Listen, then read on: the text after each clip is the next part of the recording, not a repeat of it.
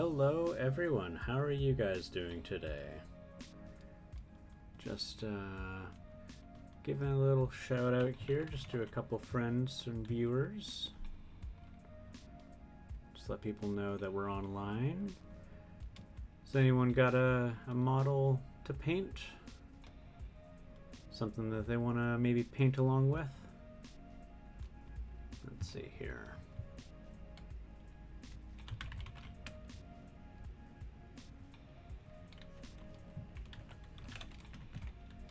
All right, got that.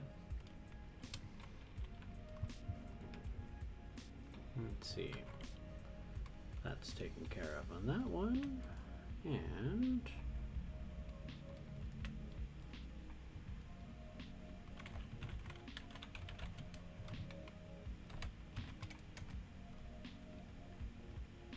just a little bit of that there. Good stuff, almost finished. Sorry about that for those who are starting in with the recording there. Yeah, it's a small little channel. I have to let my friends and family know that we're going online. Cool, all right. So, today, less sniffly, which is good. That's always a huge bonus. Allergies are pretty under control today. So, today what we are going to be painting, or what I'm painting, if you have one, you can paint along with it. I'm going to be covering the Giant Ape from Wizkids. Here we go. Get that in the picture. So, in the past, I've painted these apes from Reaper Mini. This one I obviously kind of gave up after doing just a little bit of basing. This one's got a lot more foliage to it, so a little bit more lively. So we're going to be going with a similar process with this one. What I've done is I've given it a zenithal priming and went over in Photoshop and did some eyedropper tool work to use references of real gorillas to get just a little bit of a palette so we can start off with here. So I'm just gonna open that up off on the side. You guys won't be seeing that there, but just know that I am going to be using some references because that's going to really help with getting a a bit of a good look with it. So given that the eyes, as always, are one of the smallest features, I'm just going to go into Google here and just find some girl eyes. Now, one thing to make note of is you typically never really see the there's no whites to their eyes, so to speak. So I'm just going to go into a window capture here, and we're just going to add a new source. And what do I have that? That's just Google Chrome. So I'll minimize this here and try to share with that with you guys. There we go. So you can kind of see here, oh, that is a huge picture. So this is just a little bit of an example of what you would expect to see. So this is what I'm using here. Now I will get rid of that, because don't need that for the whole stream. Hey! Mikey, it's the Ape stream! Waffle Wednesday Ape stream. How you doing, buddy? The monk. No monkeying around in this stream. Ho ho ho ho ho ho ho ho. And everyone unsubscribed. Let's see here. So, how you doing today? How was work?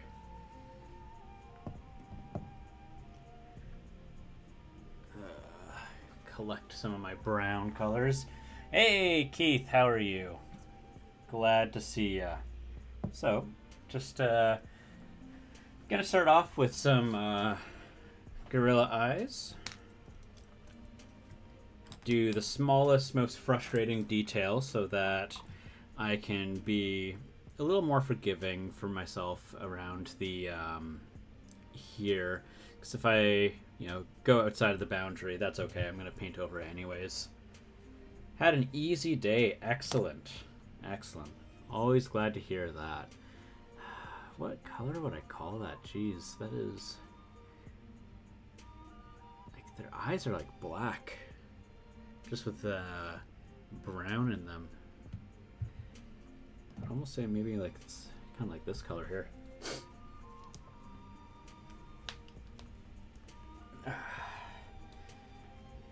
so I think I've already got a little bit of that in my wet palette actually. So that's handy. So, with my super tiny brush, eat some tasty paint.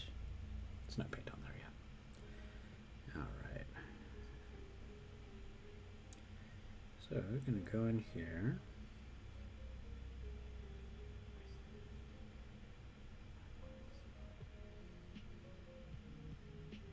Thanks for joining in today, guys. As always.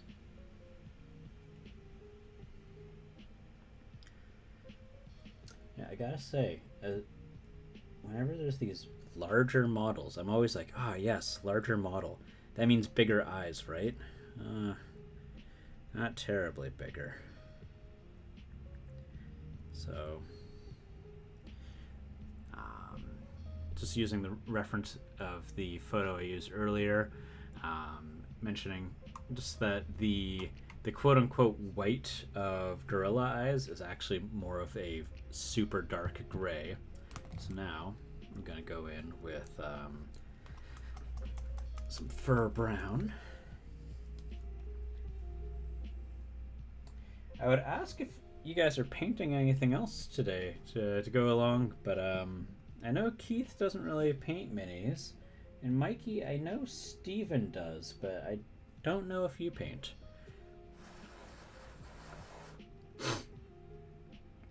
Yep, can't say the sniffles are all the way gone. Let's try to blow this off here.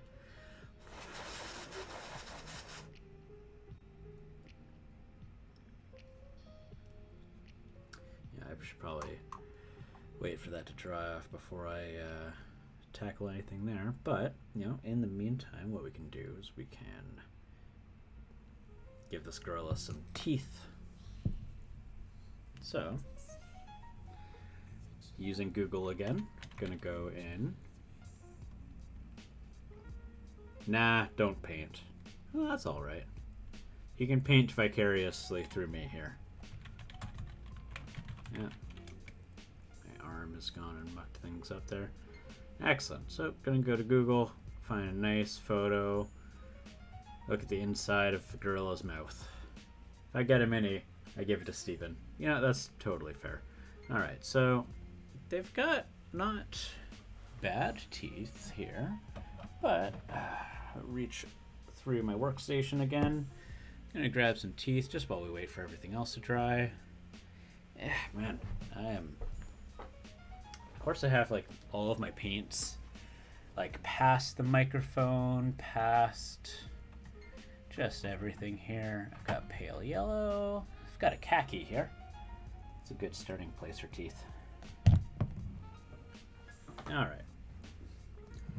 And already you can see. I'm trying to use this as a collection of where all of my, the paints that I'm going to be planning on using. So here we've got all of the grays, and even a little bit of a mummy's robe for a highlight there. So I'm going to use that for gorilla skin and fur. I'm going to use some dark stone and some fur brown for the eyes. And I'm going to use these three colors for the teeth. These are typically the colors I use for teeth. My sister's partner has a 3D printer, so I get a lot of cheap minis. That's dope. I can't remember if you had mentioned that before, or if I'm just forgetful here. Oh, I'm seeing I actually need to rehydrate my wet palette a bit. I tried doing that earlier, but I'm seeing there's a little bit of an air bubble underneath, so I'll be right back.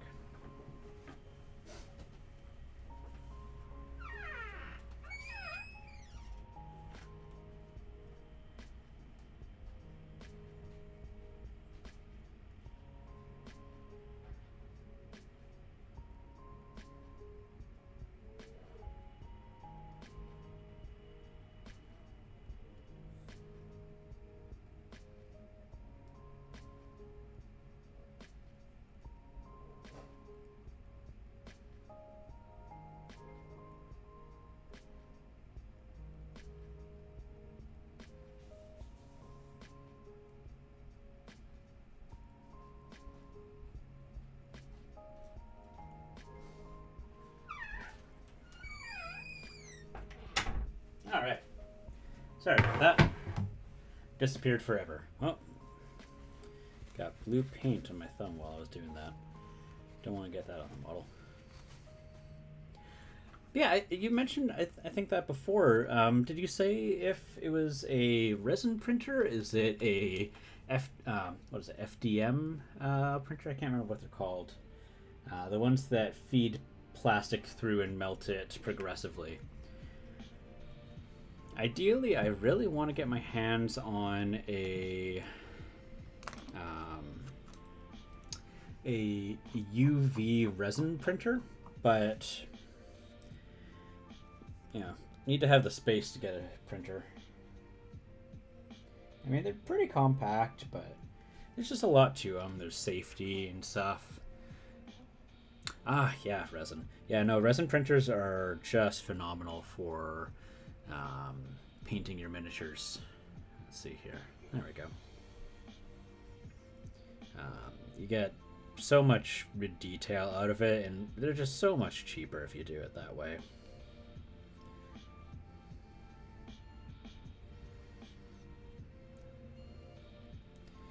Now, normally, for the inside of a mouth, I usually start off with a crusted sore color.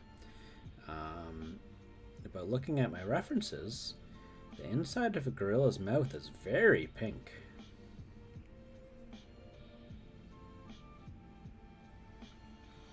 So if anyone wants to see the image I'm referring to, I'll just plug that in here. It's just a Google image.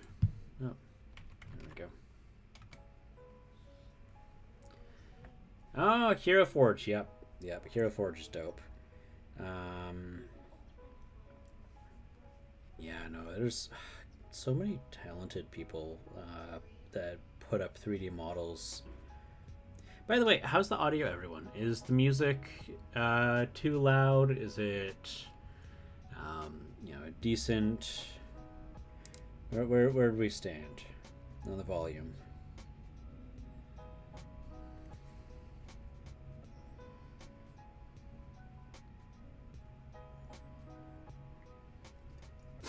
Sounds good on my end. Perfect.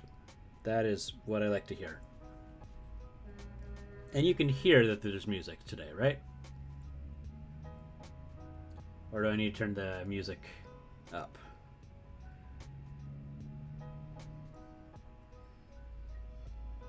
You're my sound testers, my sound crew.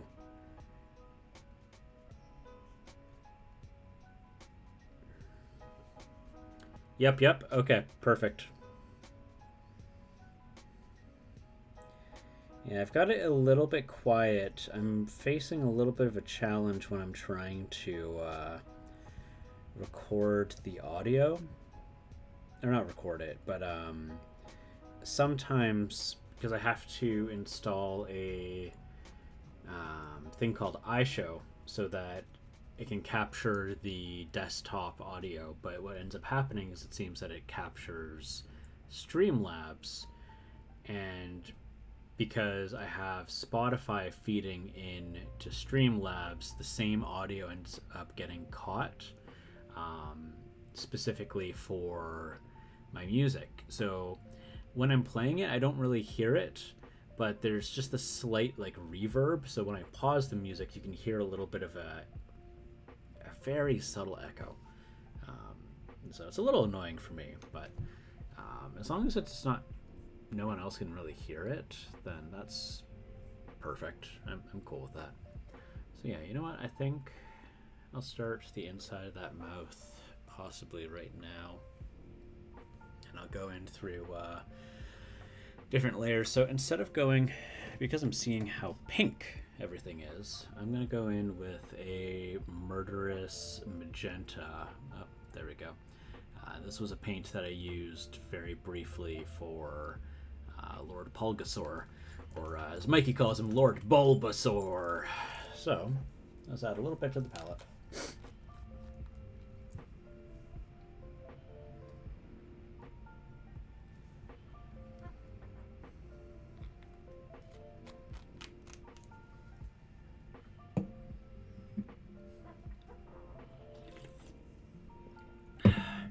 So on Friday, I'm hoping to get another, basically like one of these arm for my desk, so I can mount the camera on, so I can get a little bit more of an over the shoulder. But this, what I've got here, this is working out nicely, just for the meantime.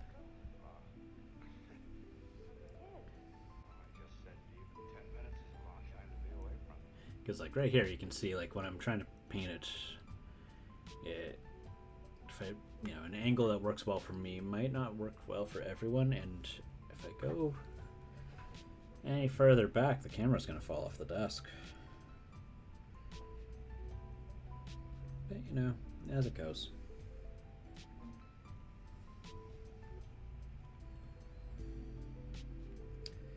Yeah, no, the few photos I've seen of Steven's miniature painting, man, Steven's good. Steven's really good. The insides of gorilla mouths are scary. Yeah, no, they got some big teeth, yo. Oh, got a little paint on myself. I don't know when that happened.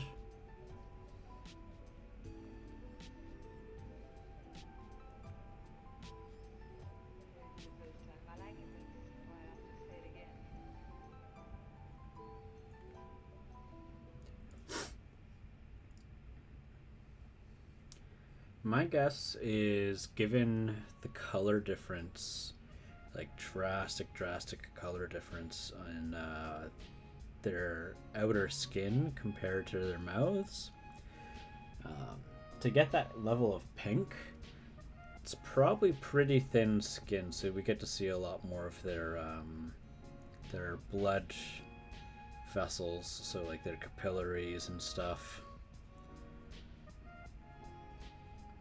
And one of the things I was finding out is when looking at some of the references, their skin is just phenomenal.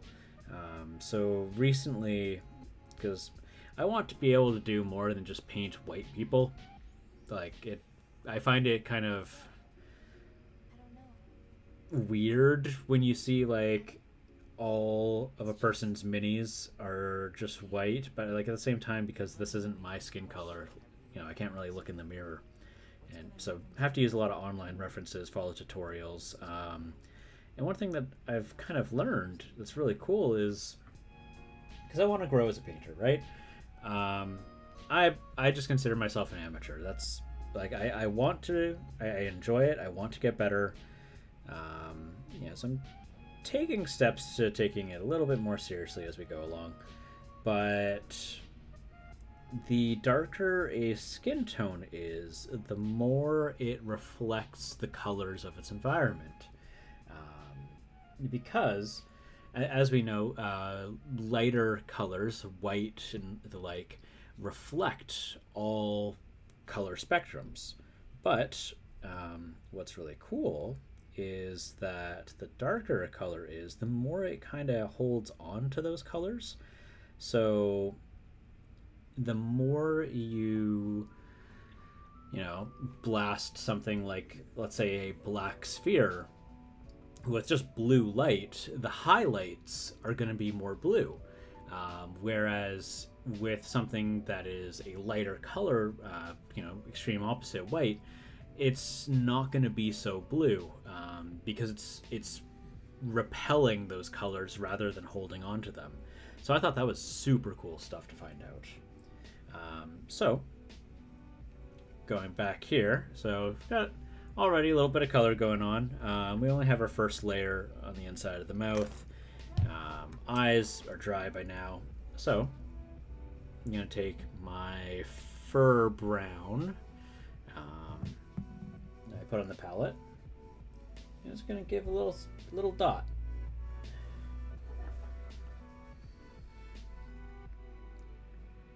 Let's check the flow there. Boop.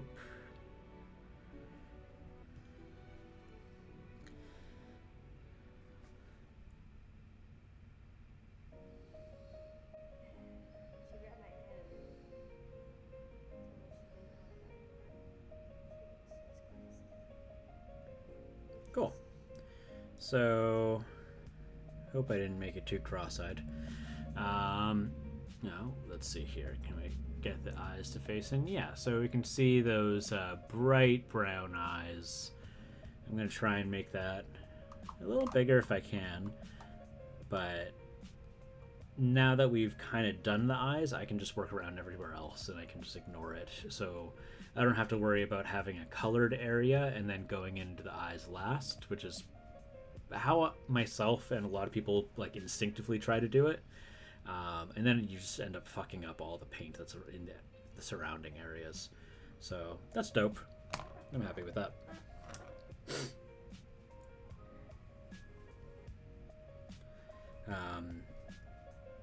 And Mikey, I don't know if I told you or if you saw in my... I actually don't think I mentioned on Twitter. If anyone wants to take a look at some of the other minis I've painted, I've been posting them up on Instagram just because whenever I'm talking with my coworkers, and I'm like, oh, I was painting this thing recently. And then, in a real life situation that is the regular world, they'd be like, oh, cool, do you got a picture I can see? And then I got to go through my phone, or I've got to try scrolling through my Twitter. So I finally made an Instagram. So it should be pretty easy to find. I tried to name it as similar as to the Twitch stream as I could. It's just Chris_BCG.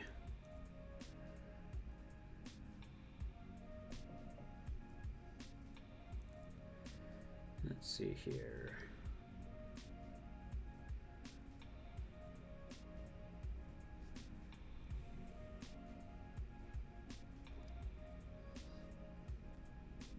Yep.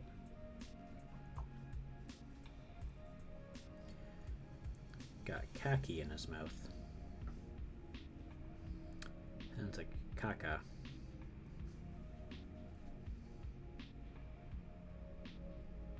It's got a khaki mouth. Maybe it's a disease. There we go.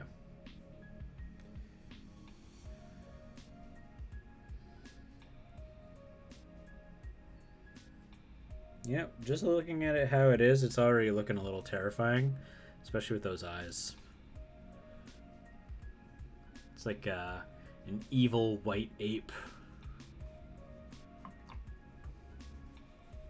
Which I guess is just a yeti. So, done those areas. Now that brown has more or less dried, where's that pen? So, trick that I learned from a YouTuber named Age of Squigmar is you just take a little pigment 0.005 pen, and what you can do is you can do pupils with it. It's a little bit easier. Boop.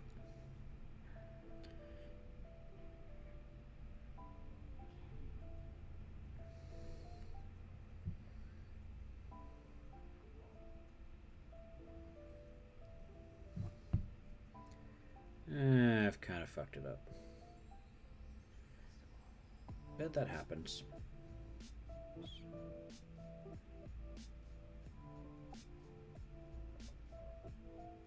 There we go. Kind of fixed it. That's alright. I mean, it already looks a bit better than I could have done in the past, so let's see here. No, let's kind of see that's the people there. The brown pops a bit more though, so that's what we want. Alright, so starting here, looking at the highlights and the references I was using, what I'm going to end up doing here, because I want to take a photo of just like what the highlights were here before I start going over them, because I'm going to be going over a lot of it with black, just for the bottom legs where the light is the lowest. So let's see here. If I do that, when I'm going over it, I have myself a little bit of a guide, because I'm going to want that. So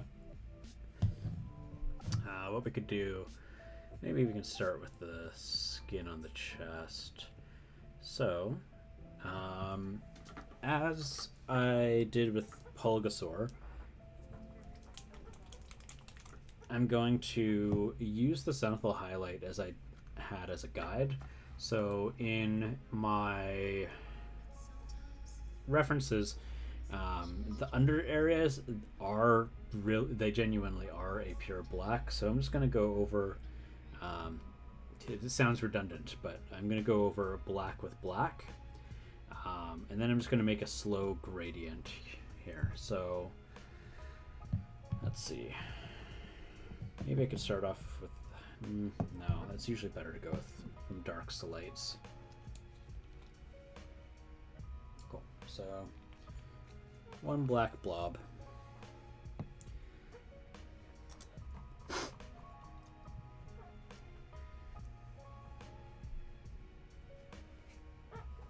All right. So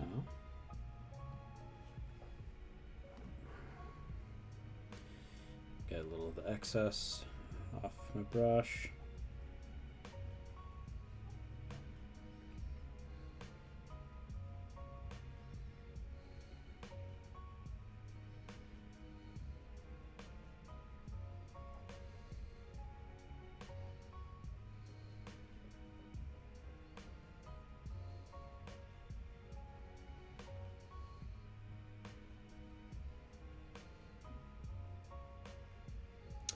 So, thinking about giant apes as a D&D monster,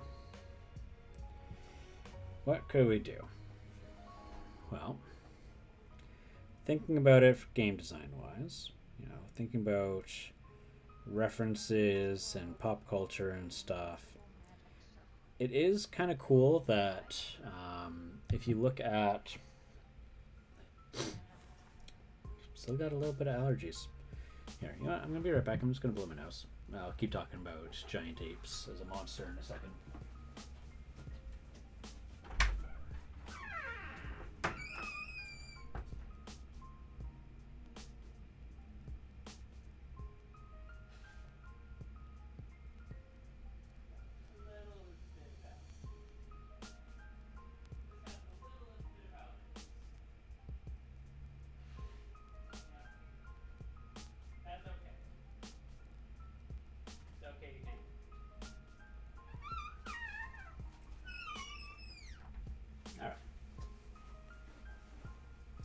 So, there we go. I'm back. Oh, who we got here?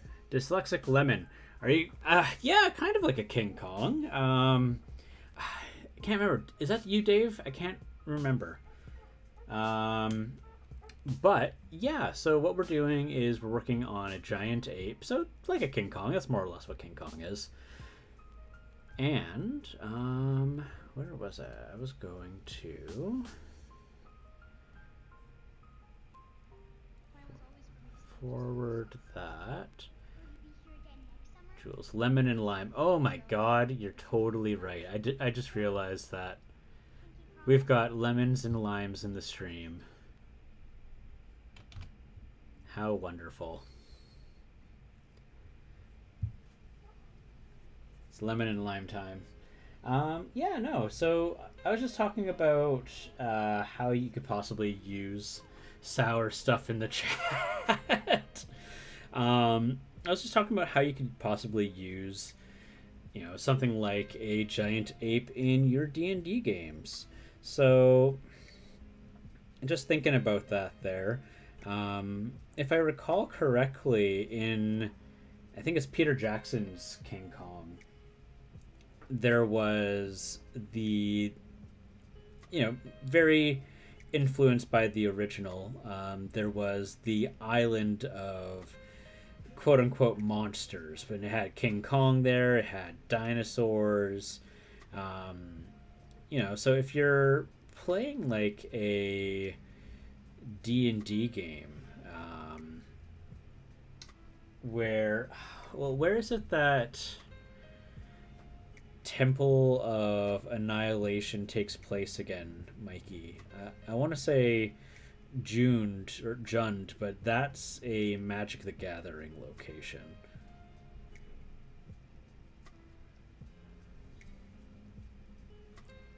It's can't remember.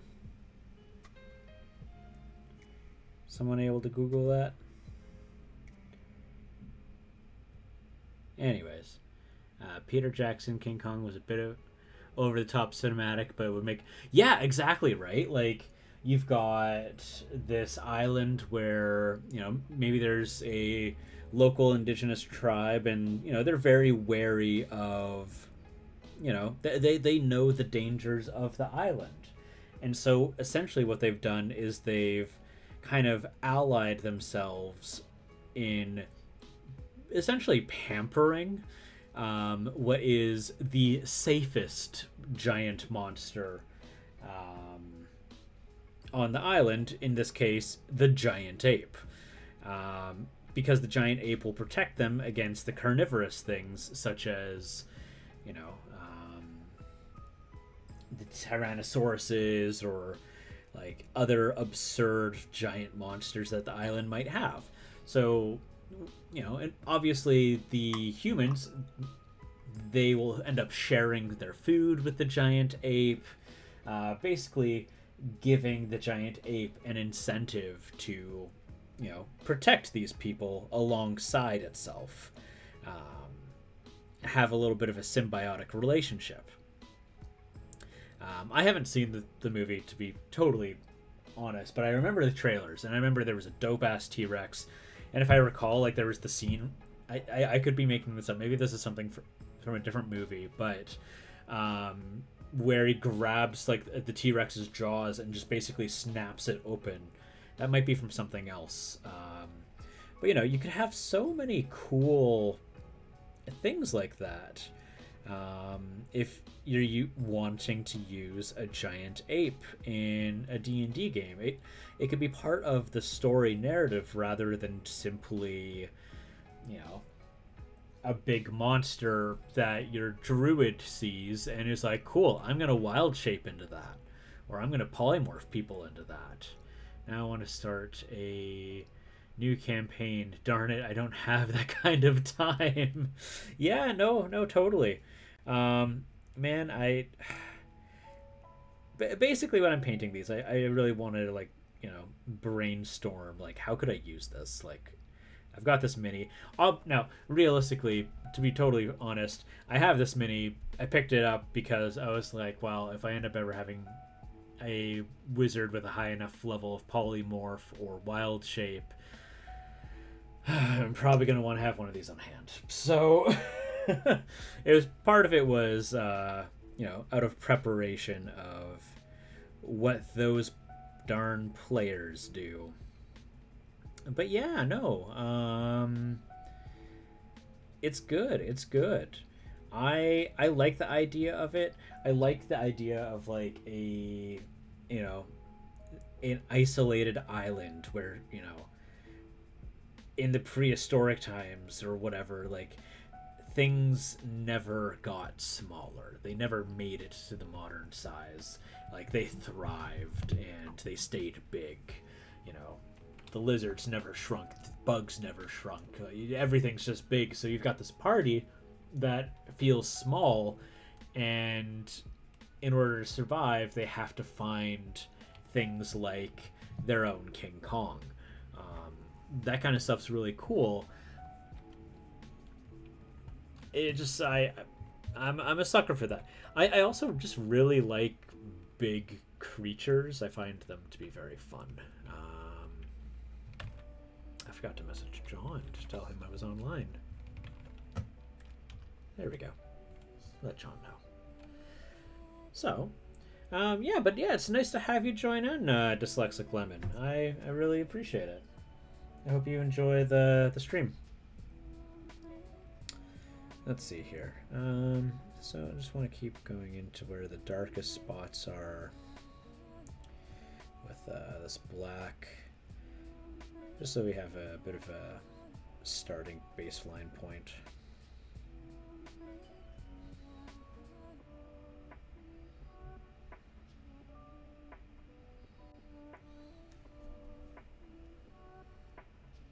Yeah, what is your guys' kind of favorite trope for monsters? I mean, my true forever love in the monster manual is always going to be the goblin family, largely due to my origins with Magic the Gathering. But my second favorite is just big things. Really like them big monsters. Mostly play sci-fi tabletop RPGs, but it'd be fun to have my players crash land on a planet like that. Yeah, exactly. You could do something like that, right? Sci-fi, it's basically the equivalent of like planar hopping in, like, you know, fantasy Dungeons and Dragons, if you're doing that, right? The way I typically consider, both in terms of like fantasy or for sci-fi when doing world building, is like another continent, another country, you know, a new planet. In sci-fi, like they're the exact same, right? Like, it's a area that we haven't been, and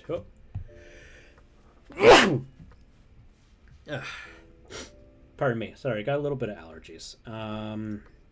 But you know, if you want another country or another continent to truly feel different, it's super easy to do that. Just and planets are no different. Allergies, bless you, bless. Thank you guys. Yeah, no. So like for my game, I've got 4 primary continents, and you know, I might add more later, but as far as the party knows, there is only 4. There's the one that they're in, which is super just basic, like Chul. That's the name of it. I was trying to remember Chul. Anyways, what I was saying. Continents, planets, making them alien. So my players know of 4 continents, one in the northeast, one in the northwest, one in the southeast, one in the southwest. So they reside in the northwestern continent, which is basically your typical fantasy. It's kind of North America-ish. It's got, you know, all 4 seasons and extreme,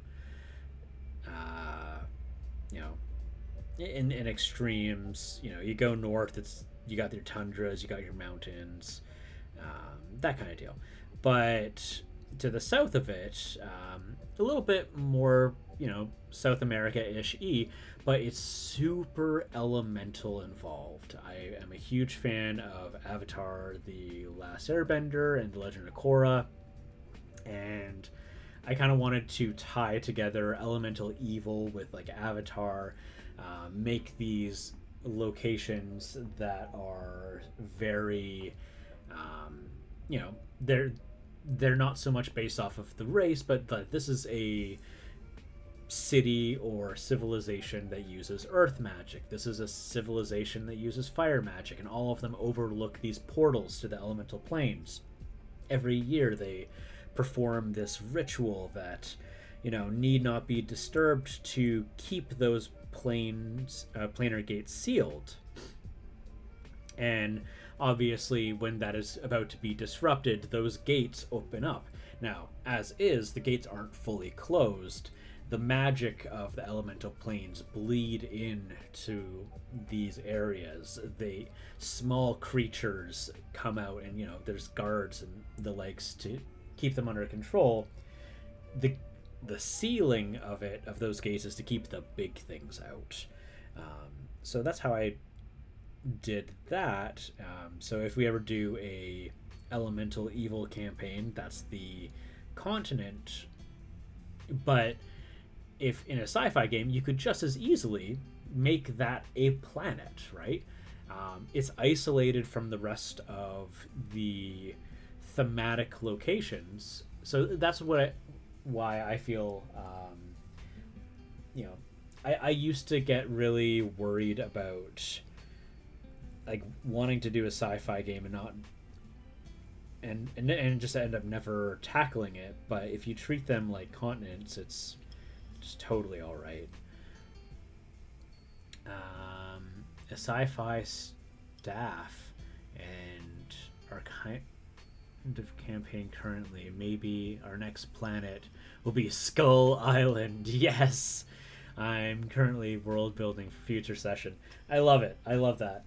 Yeah, no, you could totally have that be a planet. Just everything's giant, and there's actually, I think if you haven't already, there's I think a trilogy of a sci-fi Godzilla series where they go to a planet and they find out that it's the original Earth and Godzilla lives there. You could totally do something like that, right? Like that's absolutely Stargate. Okay, yeah, it's totally acceptable to do stuff like that. All right. I know I'm just painting black on blackish areas, so it doesn't look like I'm doing a whole heck of a lot here, but just kind of dramatizing those dark areas so that I can go and highlight them with slightly lighter colors.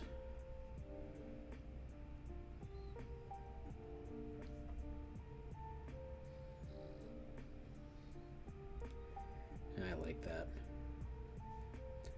Now, it's always fun to talk about D&D, yo, or other RPGs, you know, whether it's Dungeons and Dragons or if it's Shadows of the Demon Lord, Savage World, or Savage Worlds, you know. We're talking about world building and monsters. Sign me up.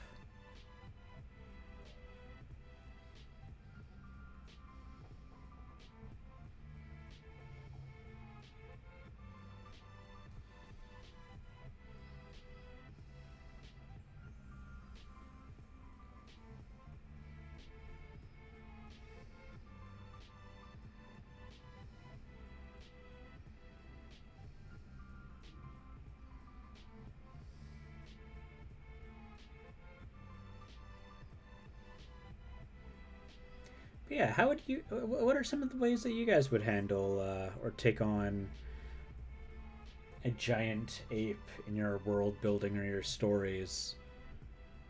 Like obviously, King Kong's the most, you know,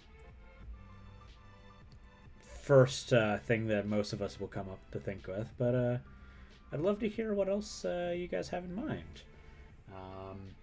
Like, would you maybe find what appears to be a gorilla but is actually a baby giant ape, and now you have to do a, you know, mission to try and find its mother and return it to it, right? Or else she goes to the closest village on a rampage and destroying everything. Not necessarily evil, but How long have I been painting? Like how long have I been painting the ape, or how long in general? I started painting initially miniatures in maybe about like 10 years ago. But it's always been a very on and off thing for me. So, like initially, let's see here. I think I even have one like within hand's reach. I thought I did. I started off when my college friends introduced me into Warhammer 40K, and I was like, oh, Warhammer 40K is cool. And they're like, yeah, you can paint and stuff. And I was like, painting? Oh, I haven't done like anything crafty or artistic in a long time. This, sounds cool. Sign me up.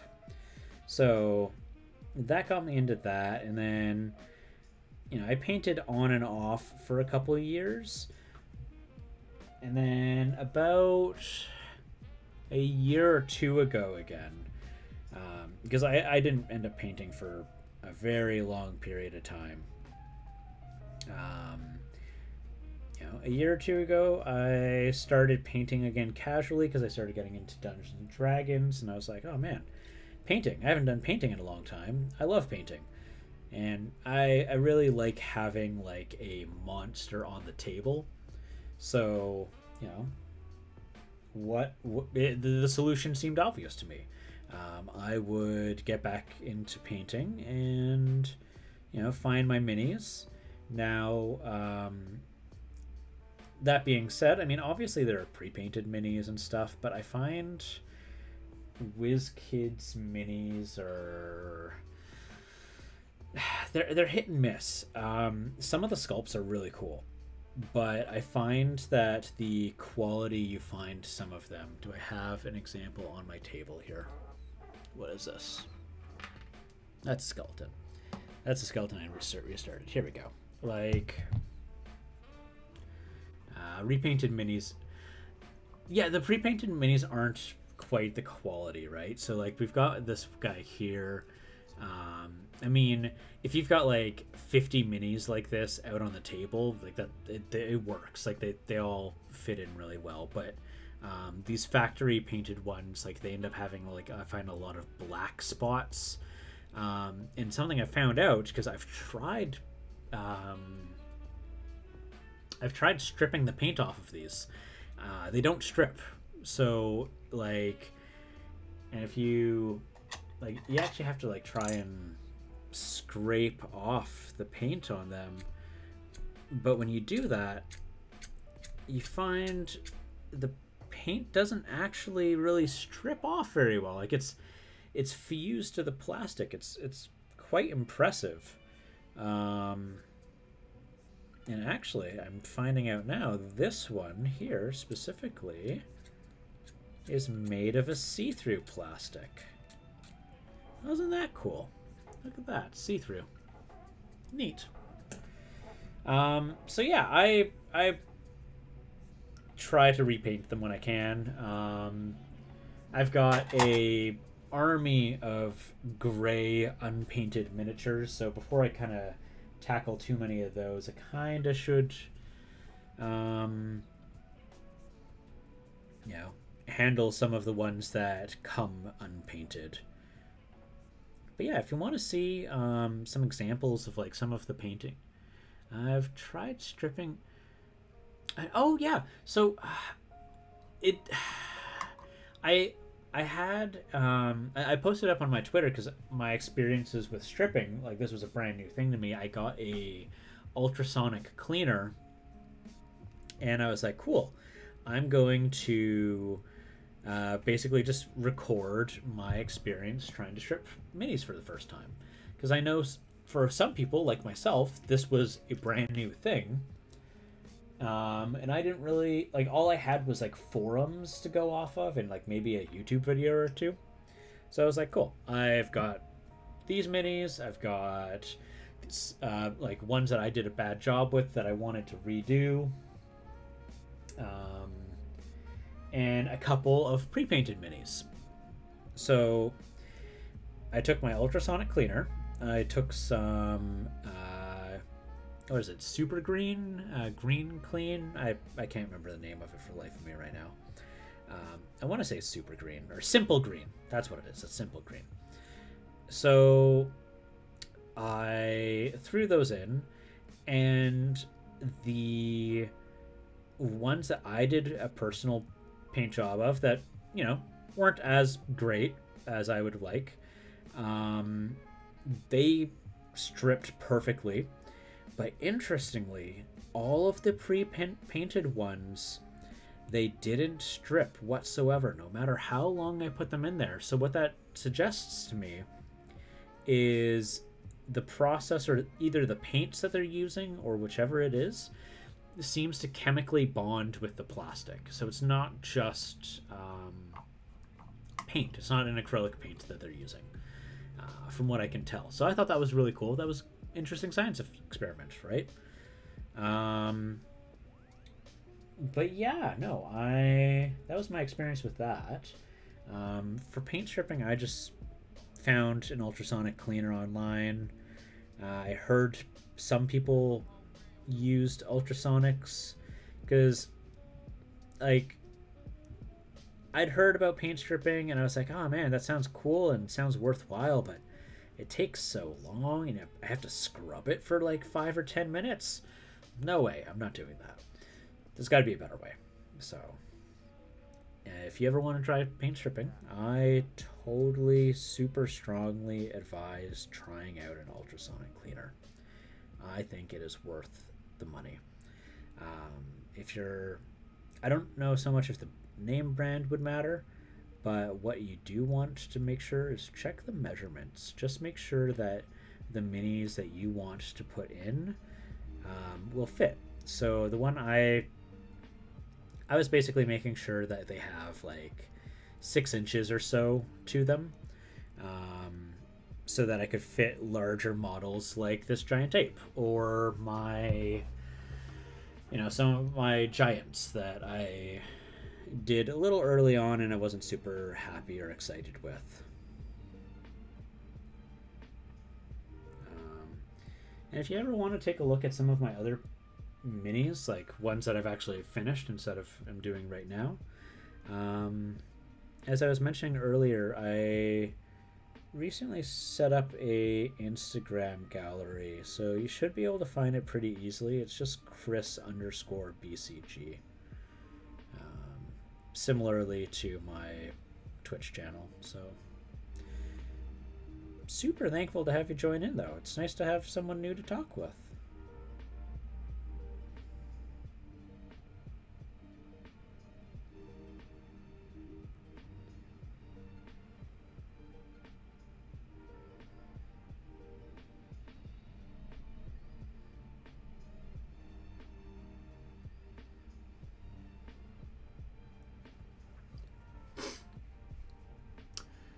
I have Drukari army I need to strip. I'm nervous because I've never done it. Yeah, no, that's exactly how I felt about paint stripping before. So when I was using my ultrasonic cleaner, I filled it like maybe an inch or two with Simple Green, and then filled the rest with water, and I ran it for one long session. Took a look, tried brushing the paint off, seeing how it worked. I would recommend, you can find these on Amazon. You could use a regular toothbrush, but this is actually a smoker's toothbrush. You won't find them in like your Shoppers Drug Mart or your grocery store, because these are actually super bad for your teeth. But like that's the level of force here. Like I'm actually having to apply a fair bit of force. If I lightly brush it, you notice that they don't brush too much. But if I grab like a soft toothbrush, same amount of force ends up pulling the whole bristles. But if I use that much here, like I actually have to really apply a lot of force. You can hopefully hear the difference. So that's a soft brush, and that's the hard brush. So just to give you an idea, like if I brush this on my skin, it's not going to be a very happy time. are frail pieces, so I worry about too much force. Okay, so if they're frail, I would not use the smoker's toothbrush. Like if they're like thin little pieces like that. When I did about 2 or 3 cycles, are they resin or are they plastic? I should ask that. One of the models I did was, I'll pull it out here.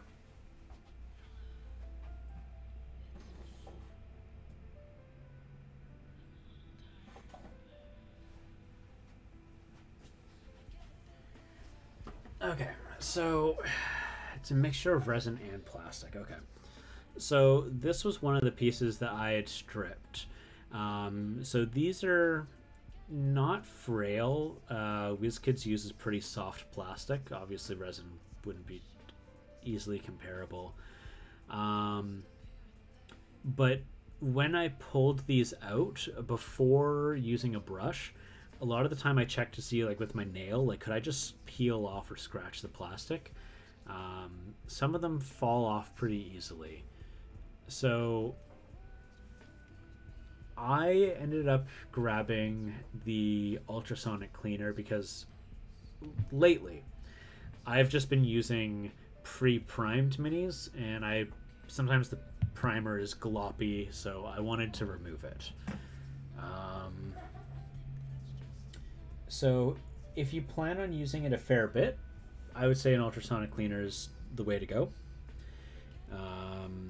Especially since you wouldn't have to use nearly as much force. Like a lot of these, I ended up just being able to just like rub off with my finger with the use of it. So, you know, take it for what it's worth. I think that it would overall be less damaging to use the ultrasonic cleaner method, but you know, if you give it a shot, let me know, right? Like, I'd love to find out. Could I put a link? Yeah, if you want. So here, I'll link you the one that I actually bought. I just got mine through Amazon. But yeah, if you want to put in like a link of like one that you're looking at, like, yeah, go for it. I'm not too strict about it, just as long as it's, you know, not too sketchy looking. But let's see here. My goodness.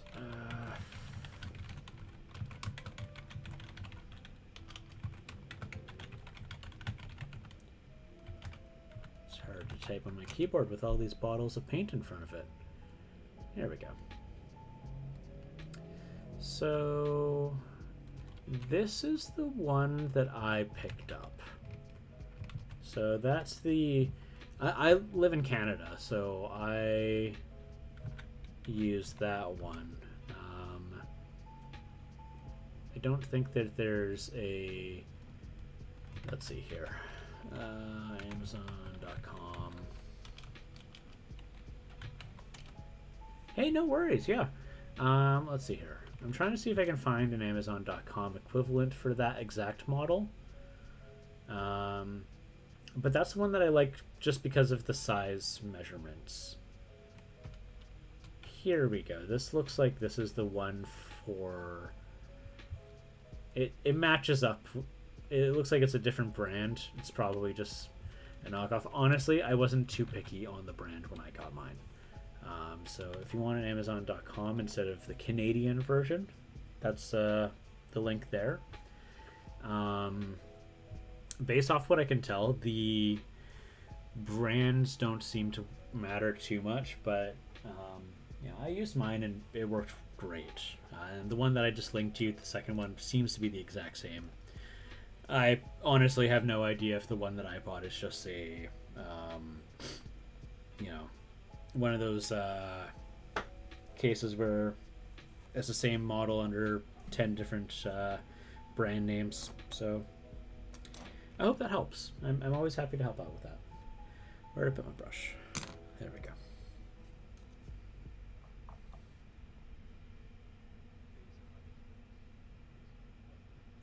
Yeah, no, for sci-fi, I love sci-fi stuff. I have a cousin who has never really played role-playing games, and but she's a huge Star Wars fan. So me and my partner were hoping we can get her into a Star Wars Fantasy Flight. What is it? Force and Destiny game.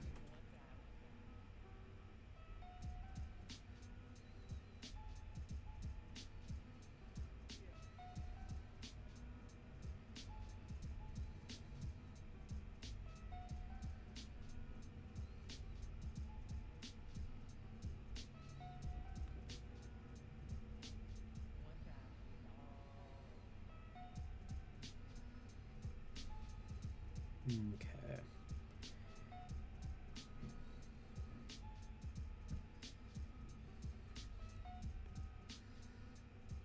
So,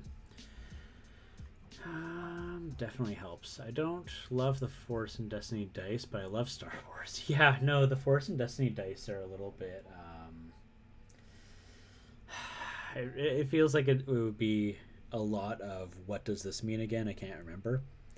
Um, what we might do is there's this super cool 5th edition Star Wars fan made thing. I think it's like SW5E is what they call it, or less. Totally free PDF download, just using like the fan content policies and stuff. Um, so that seems like it could be cool.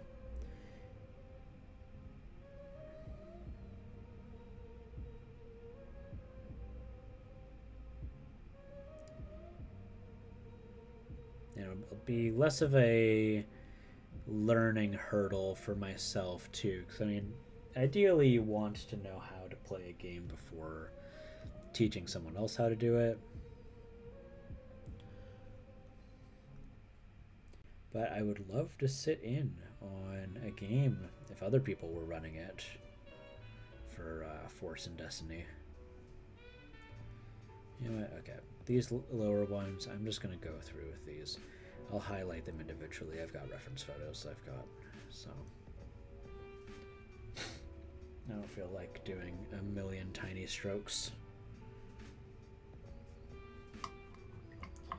I play Starfinder and it's pretty cool stuff. How is Starfinder? I've never played it. So when I first got into role-playing games, my first one was in the, what was it, mid 2000s, early 2000s, with 3rd edition, not 3.5, 3rd edition. 3.5 hadn't come out yet, and man, oh man, was it difficult for me. I had such a hard time figuring things out because of all the number crunching that was in 3rd edition. I ended up dropping it, not because of the difficulty, but because of the group of people I was playing with.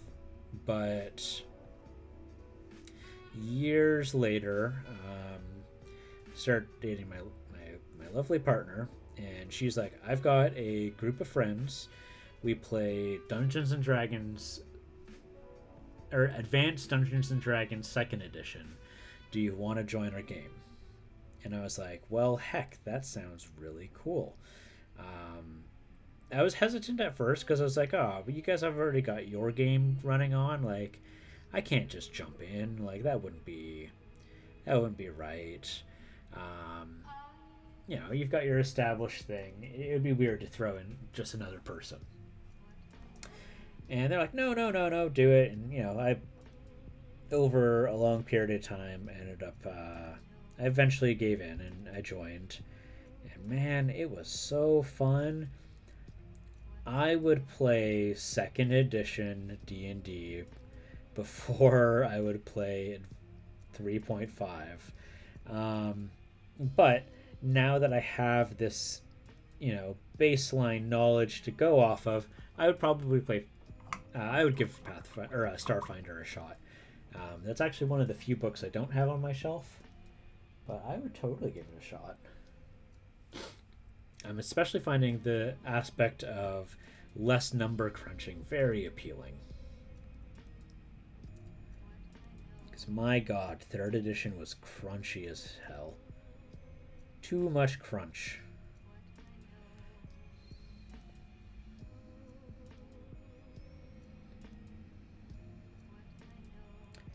Alright, so... Yep. Boop.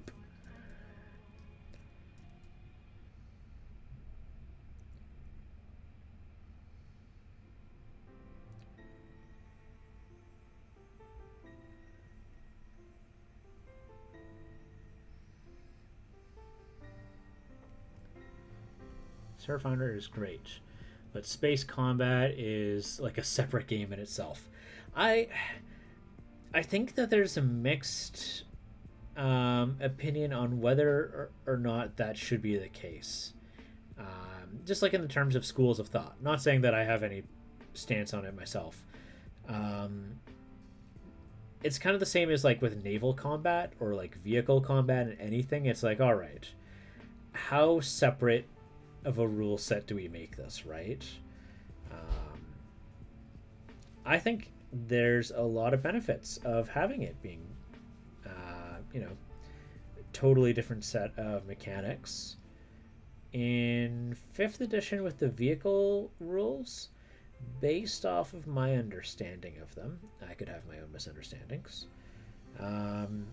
It seems pretty cool. I like the idea that certain aspects of the ship require different people to control. I have heard there were some decisions that maybe shouldn't have been done and have been were corrected in Descent into Avernus. Something about captains taking more of a role in the combat than the rest of the crew. But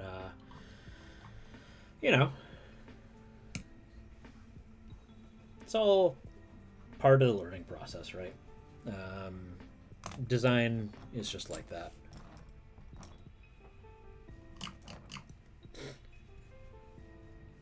So right now, very tediously, just over some of the larger fluffs of hair, I'm just giving them undercoats, some shading. Looks like garbage right now. It will get better as I start to do highlights. In mini painting, I often find the very beginning parts always are going to look the worst. So like right here, I can see on the camera, it looks a fair bit different than what I'm seeing here. It just looks like something that hopped out of a comic book, but I assure you, it looks a little bit better in person, and it will just look better as we add on some highlights. I think the white on top is making it look a little more drastic than it actually is. How's your painting going, Chris? Hey, Mike. I'm lurking, so I'm jumping in and out. It's all right. Do that butt. Yeah, no, we're doing a little bit of shading on the butt. Just for you, Mikey. I'll find a little spot there. Just a little bit of butt brushing. Do I airbrush as well? I have an airbrush as well as a compressor. I have the equipment to do so. However, I don't really have a station set up for airbrushing at this time. I'm a little limited on the space, so ideally I would be happiest to have a dedicated space for my airbrushing. So to answer, do I? Kinda. I kind of airbrush. Right now I don't.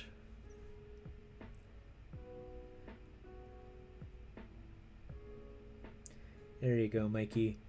Some monkey butt. So shaded. Butt brushing.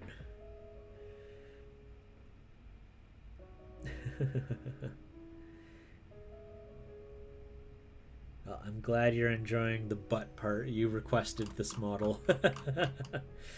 All right. So, a little bit there. I don't know if I've mentioned it before, so I've got these other monkeys, or not monkeys, gorillas that I did. And I really regret that I did not model a tie for this one and paint him brown so I could have my own Donkey Kong.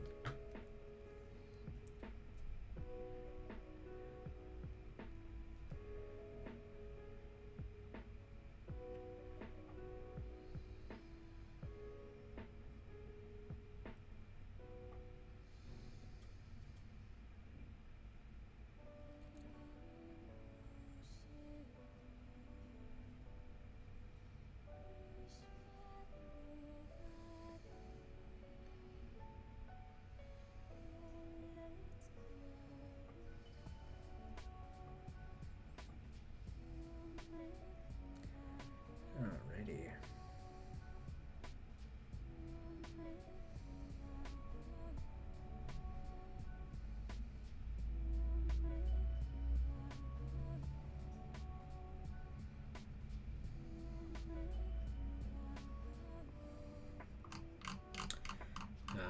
Yeah, in terms of airbrushing, I have this giant Cthulhu from the game Cthulhu Death May Die. It's sitting over there. It's about the size of a small toddler. And for that, I'm gonna have to do airbrushing, at least at the beginning. So I can go in with details afterwards.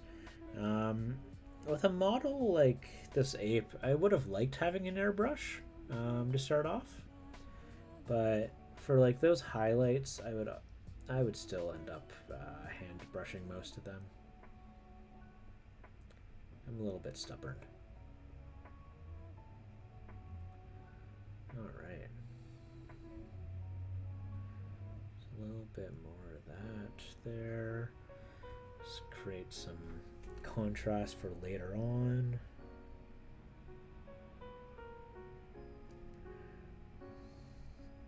It's all about that contrast. And these parts, I don't really want to jump in too much because that's a super bright area and this black is too dark for that. I think I'm about done with my darkest black. So go on here, just cross-reference this here. This is the chest portion, so this is about, yeah, that's about that. Okay, let's take a look at that and do some chest, or I might prefer this one actually. Let's see. It's always about what paint I have.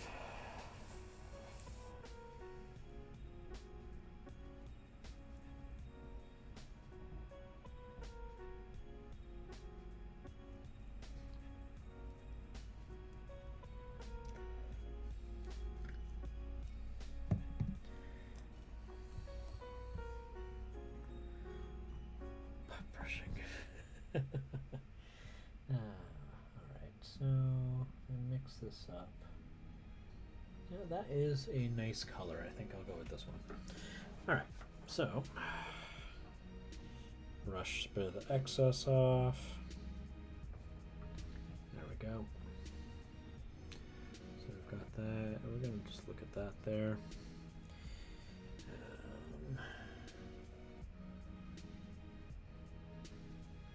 There we go.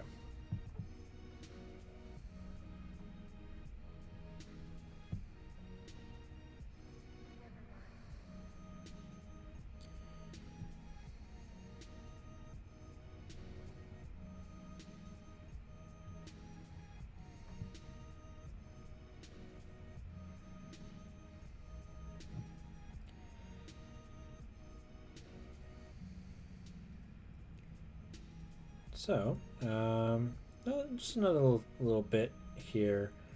Um,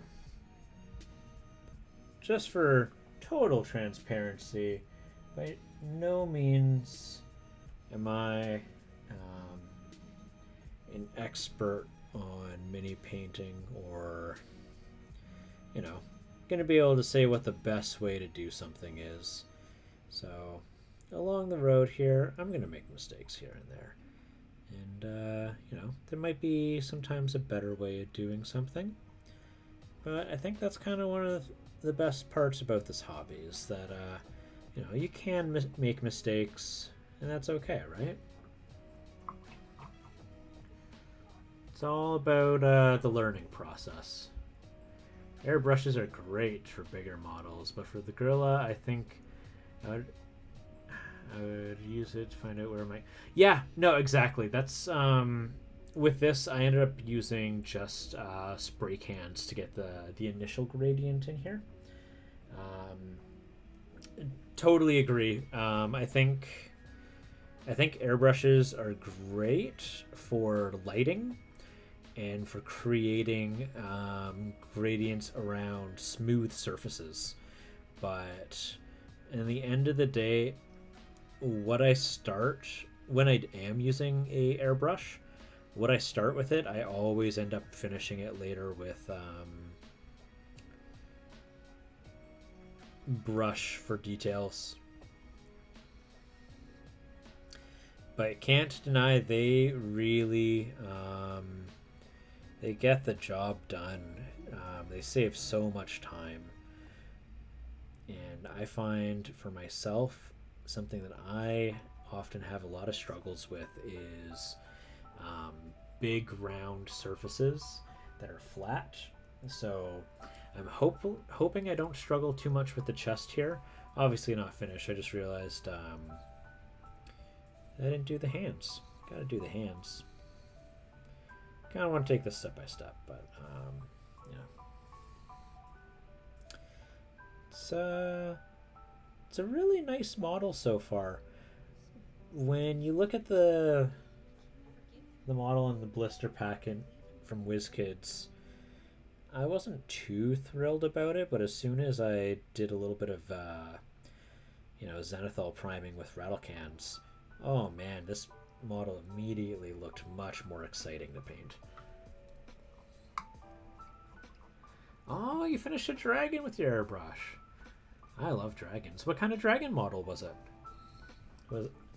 Was it from Reaper, from Wizkids? Was it a 3D print? Oh my god, yes. For the wings, oh my god, wings are a pain in the butt. There's Pathfinders. Oh, the gargantuan white dragon from Wizkids. Yes. I like that model. That is a very nice one. It's got a good pose to it. If I recall correctly, it's kind of balancing on its tail. I would have to double check. But that is a model I've considered picking up a couple of times. I ended up getting the Pathfinder gargantuan the red dragon, but I ended up attempting, can't say I was successful, attempting to turn it into a emerald dragon.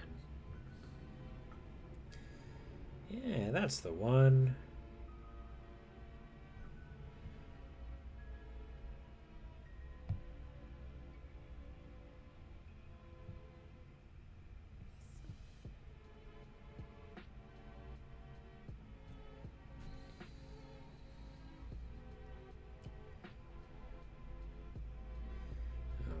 So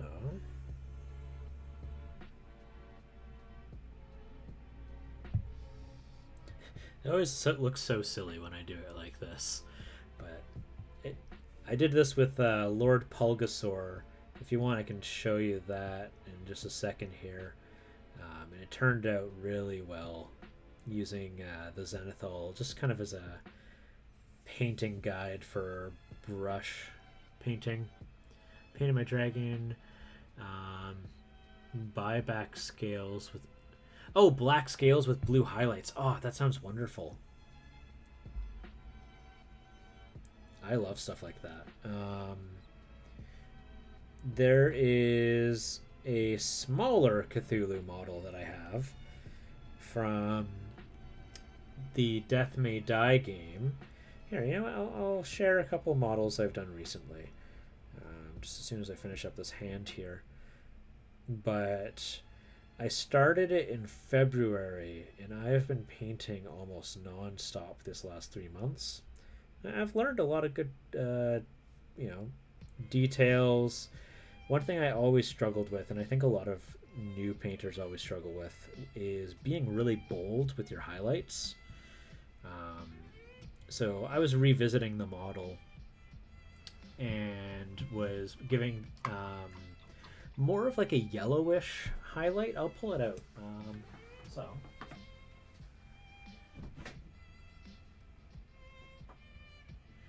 Because before I was doing that, it felt a bit flat. So let's see here. Yeah, so... Okay, so now that I'm seeing that I have a model with colors, I'm seeing that I actually need to change my exposure levels here so I can get a little bit more accurate. There we go. So, yeah. Oh, yeah, contrast paints are great for that. Let's see here. Speaking of contrast, there we go. A little bit more color. Sorry if it's going to get a little weird here. Here we go. So that's... no, that's way too high. Just fiddling with my camera settings here. Need to increase the saturation, I think. I'm right next to a window, so whenever the lighting changes, it's pretty drastic.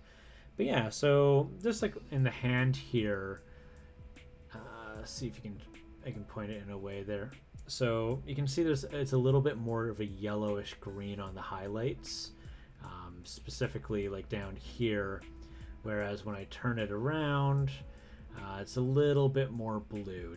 It's a little hard just on my camera. It's not the greatest camera in the world to try and show that, but that's something that I've been trying to revisit on some of my older models. And then the technique I'm doing right now with using zenithal highlights to try and you know, guide me here is the same thing that I did on this model here. So what I did is taking some very deep reds, almost like on a purplish hue, and just painting the undersides, which were black in my zenithal. And then as I progressively go up, doing these red highlights with almost like a orange hue and saturation. This is a great model. I love this. This is this sculpt is from Peterson Games. It comes from their game Planet Apocalypse, and the models have these really cool like summoning runes on the bottom. So I tried to take inspiration from Doom 2016's like loading screens and really tried to make it look like they were like fire. So this is a model that I am most happy with right now. You know, just given that it was, I think it's one of the best ones I've done yet so far. So I'm hoping to use those same techniques on the fur here, and just with the muscles. So back to that. But yeah, that's kind of what is going through my head right now, and just the process that I'm doing.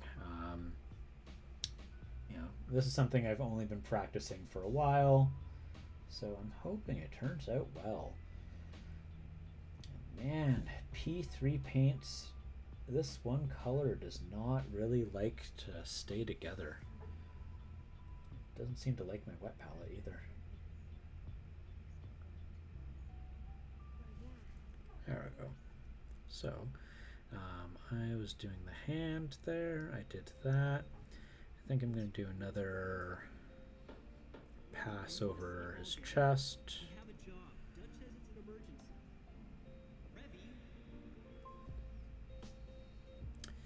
Man, that is not quite thin enough. Let's see here. There we go.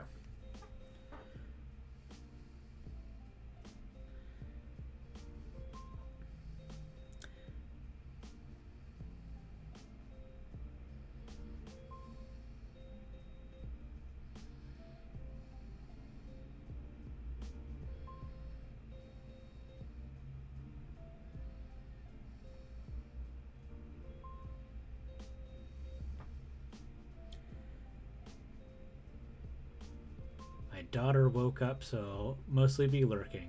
Well, hey, sounds good. Thank you so much. I mean, it was wonderful getting to talk with you there, Dyslexic Lemon. You know, take care of your daughter there.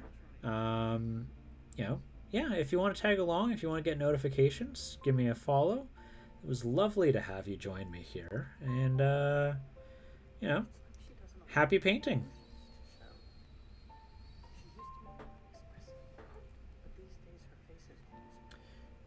Take a look at my ape reference. Let's see here. No, that's not what I'm looking for. Oh my goodness, the camera, that is, nope. Okay, gonna turn down that contrast, I think. What worked well for some of my models was bad for the monkey. My apologies here. I am trying to fix that right now. There we go. Turn that brightness down. Put the saturation back up so we can see color again. There we go. You can see the red of my skin.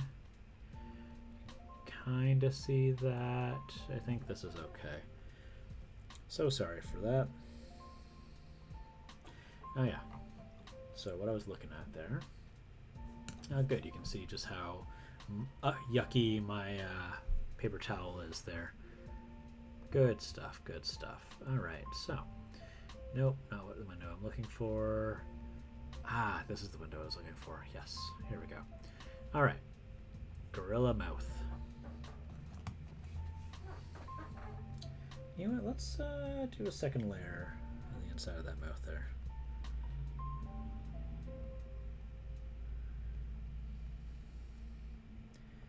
Really get the recesses there. Tomorrow is my birthday, right?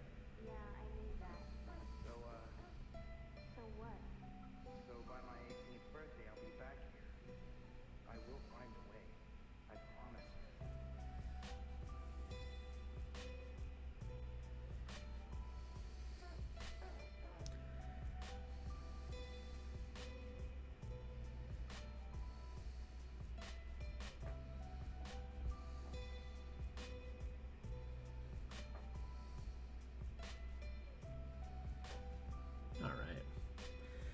Oh, I didn't do the toesies. Oh, I will have to figure that out. Alright, so I got that there. Am I happy with how those teeth look? Mostly. Alright, so underside of that lip. Let's see here. How's the texture for that? It's a little runny. A little too much water. There we go. Nope. Still not.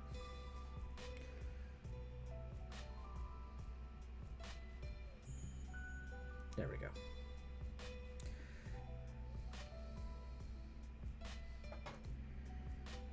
All right. No. Don't do that. That's okay. There we go. Let's see here.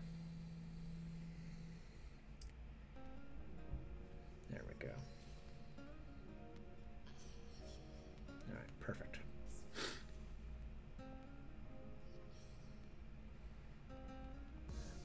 Am I with the focus there. Ah, the brightness though. Let's increase some exposure. There we go.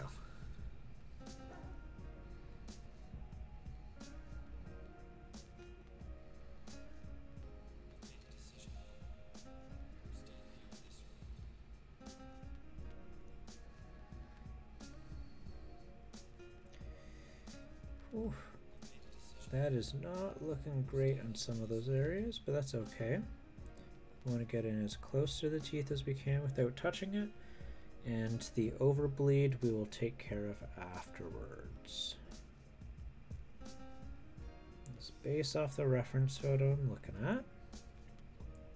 The lips are quite black. Yeah, if they're not facing upwards towards the light. I'll just wipe off a little bit of that there. And then what about on the lower lip? Alright, lower lip, gonna see a bit more of a dark gray. So, similar to this up here.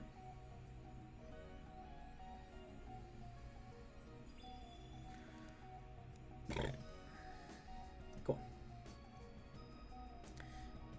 So, gonna do a bit of that there.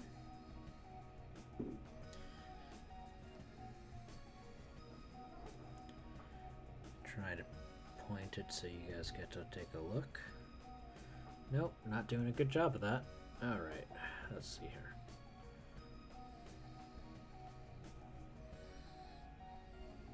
Nope, still not doing a good job. Here we go. Is that better? Nope, I've mucked it up again. Alright, cool.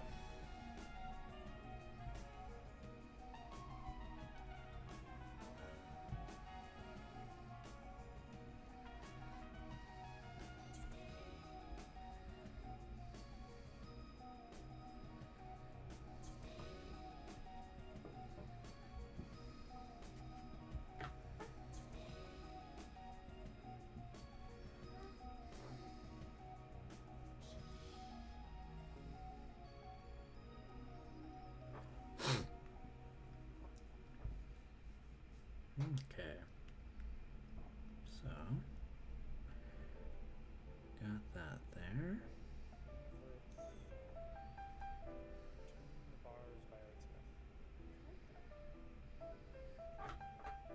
Cool, so now that we've done that, we can see more clearly there's a couple gaps in the mouth. Just see a little bit of that white spots. So we're just going to go in, try to find the angle that works best, and just take care of those. Let's see that one right there, it's pretty big.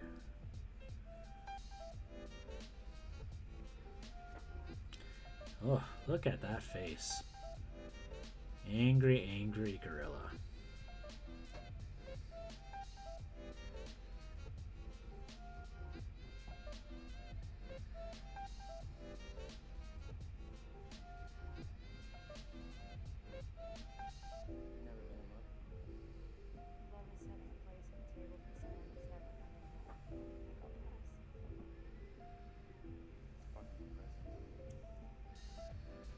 Okay.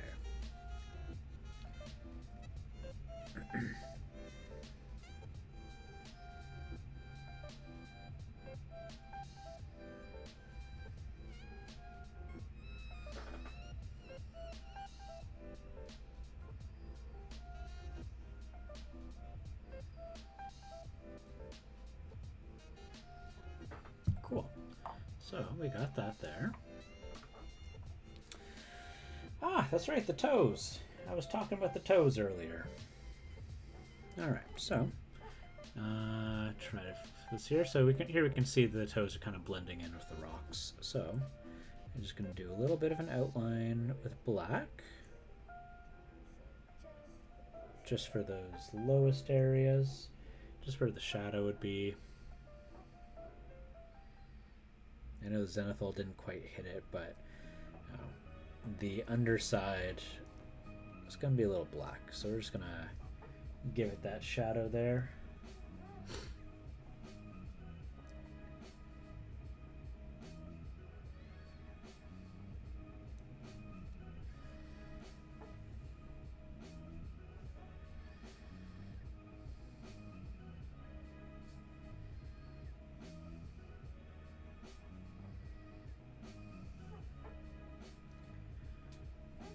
Okay, so you can kind of see that now.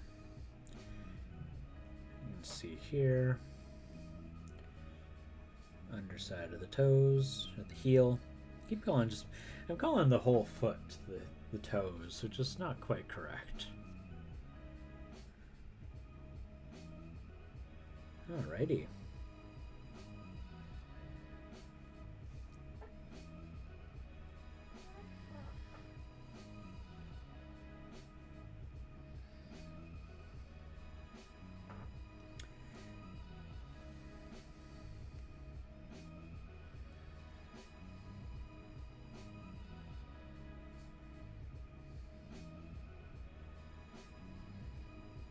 Okay.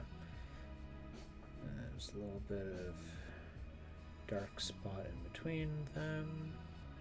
And then when I'm doing highlights later, I can correct what's not supposed to be so dark, but this will give a better contrast later on to separate the toes.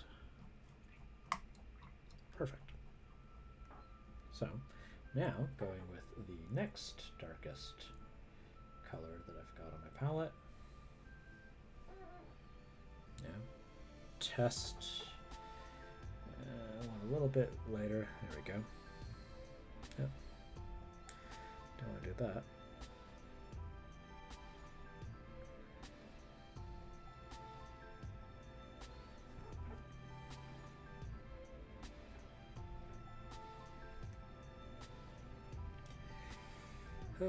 Let's see here.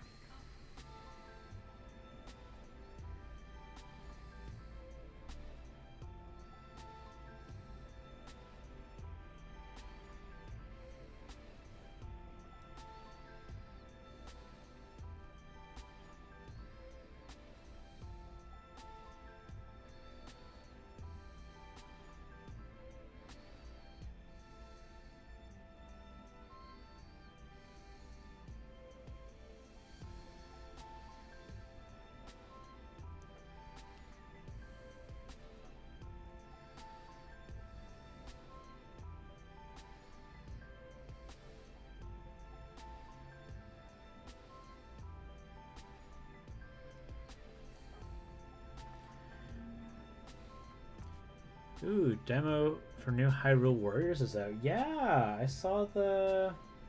Me and mine were just watching that the other day, or not the other day, earlier today. It looks quite cool.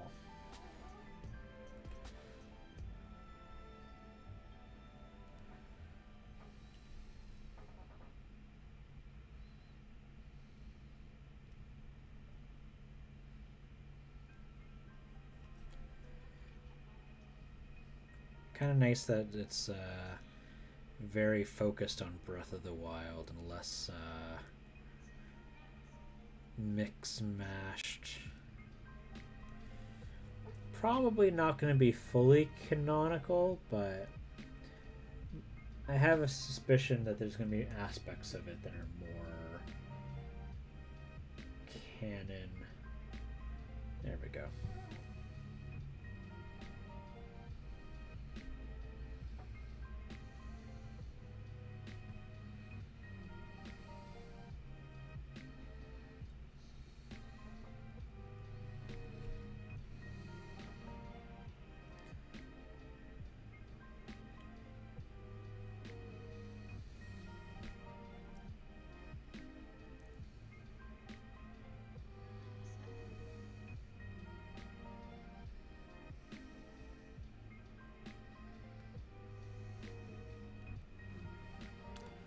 Oh, you've been playing the demo. Nice. Yeah, I think that's really cool. I like that. It's... And obviously it gets the over-the-topness of you know, all Warriors games.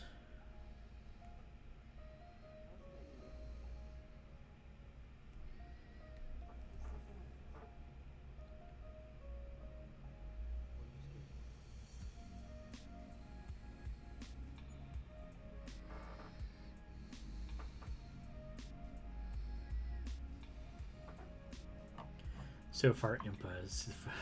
Oh, okay, so they've got an. Oh yeah, they have a young Impa.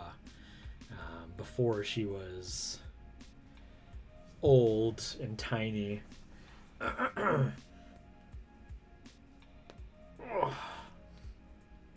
I'll have to give it a shot.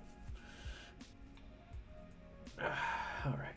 So, next up on my chest palette. All right, so we're gonna go with a more of a probably a uniform gray.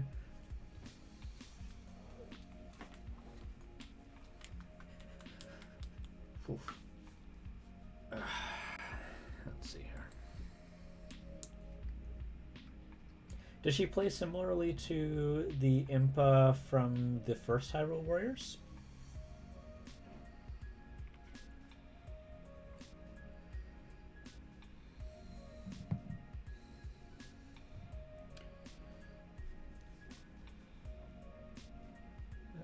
That's super wet.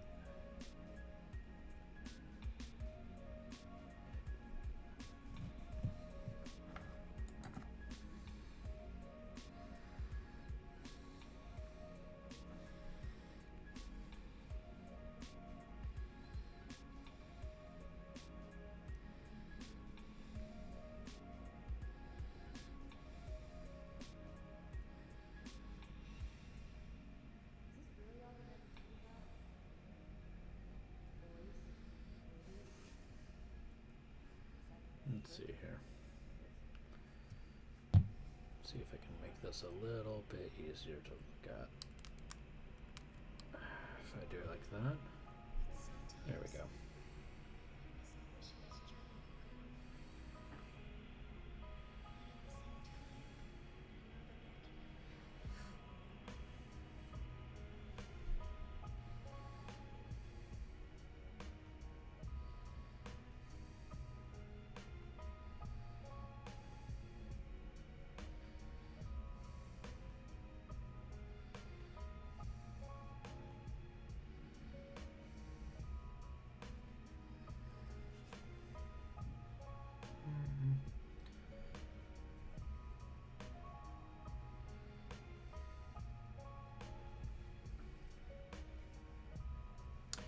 That might be a little too spherical.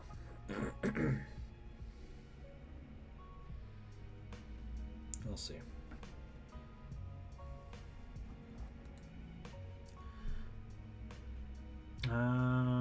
She's more ninja-like in this one, fighting style, lots of magical leg attacks. Well, is she magical or is she ninja-like? I'm a little confused. You've told me two slightly different things. Because ninja is more like... Are you talking about like actual ninja or are you talking like Naruto ninja? Because when I think ninja, I just think like melee, like lots of daggers and like silent ways to kill a person.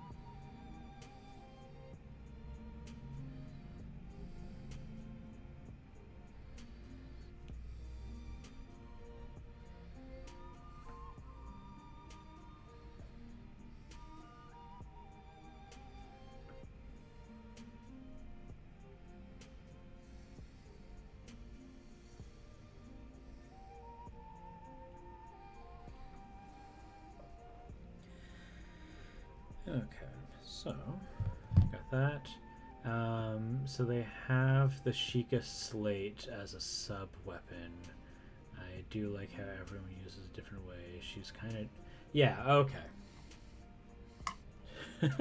You're giving me a lot of kind of, sort of, maybes. I'm not getting a clear message of what she's like. So, is she more like... I guess it's like, is she more like Sheikah from the first one? Is that what you mean?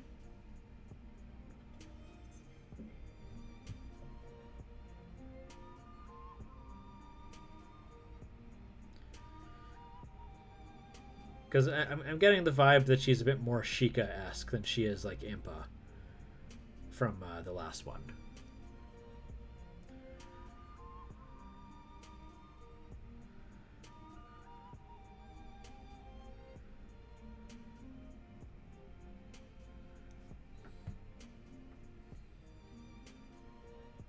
I mean, after this, I might go and download it. Yeah, she's more Sheikah-esque. Okay, cool. That's cool. I'm cool with them making her more unique and not just carrying over the Impa from the last game. Although the Impa from the last game was my favorite character, so it's a little bit of a bummer, but you know, I'm okay with it. I'm okay with them exploring new avenues. You know, it's their game.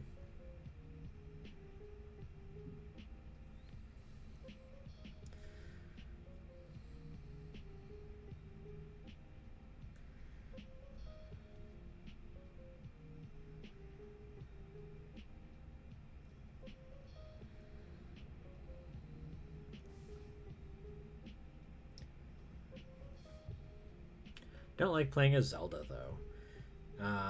Is she... Zelda in Breath of the Wild wasn't much of a fighter, so I don't... Is she also like the Zelda from the last game, or is she more like what does she do? Like what are her weapons?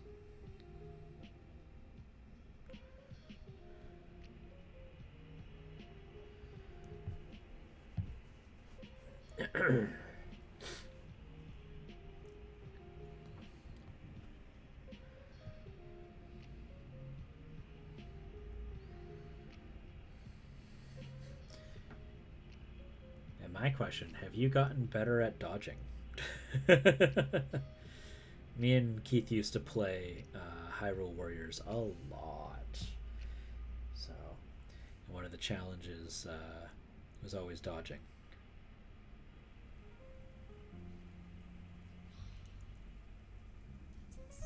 Not at all. Sadly, no. Her weapon is... What is the Sheikah Slate? Like, is that a sword? Is that... Like, when I'm thinking slate, I think, like, of a slate of rock. Like, just a big sheet of rock.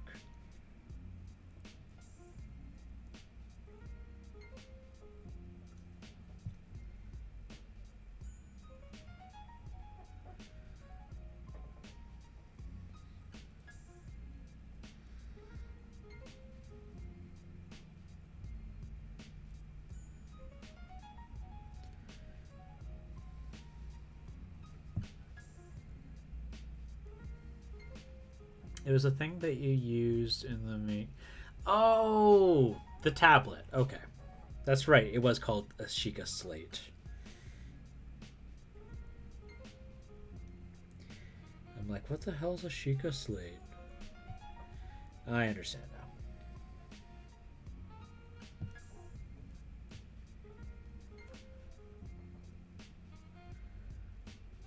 No, that's not taking it all. Okay, we'll try this one. There we go. A little bit thicker. A little bit goopier. Goopy. Alright. And we're gonna wash that off. Dry the brush a little bit. We're just gonna pick up some of the excess paint there. So we don't want it to be hiding any details. There's a nice little fold right there, so I want to make sure to keep that. Yeah, Yeah, no, that's kind of interesting. I don't know. I mean, I guess that's appropriate for what her character was in the game, because I think the Sheikah slate that Link ends up using or getting was Zelda's, so that makes sense.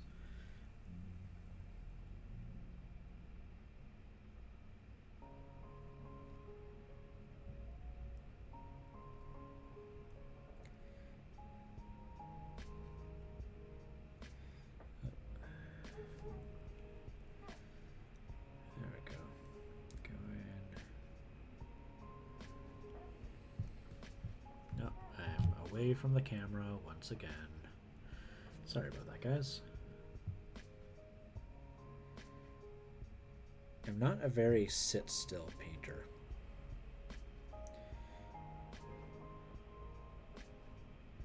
So my apologies for those who are watching.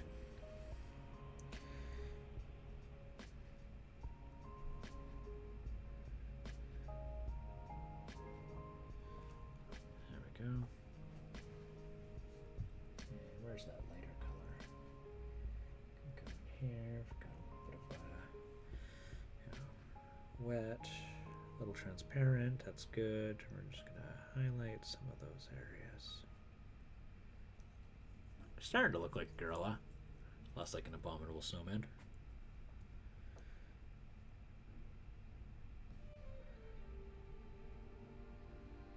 Go over these details again.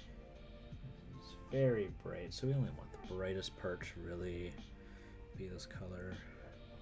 Am I doing it again? I'm doing it again. Let's see here. There we go. Is that better? Yeah, that's better.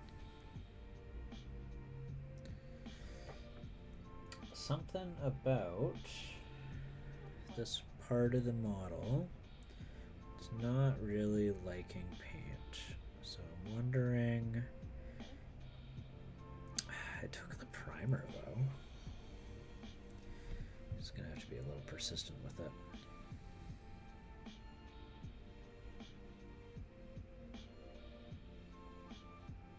Here we go.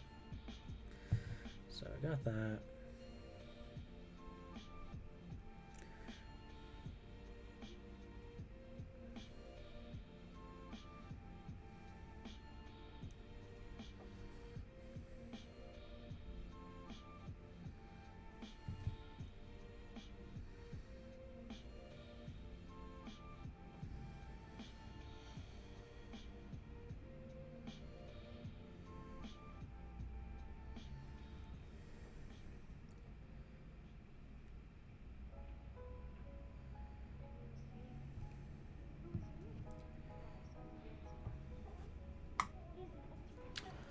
Da, da, da, da.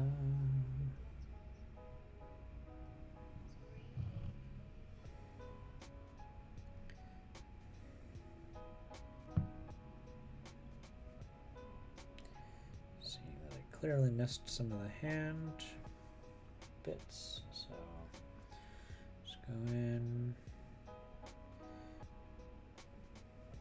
slowly glaze.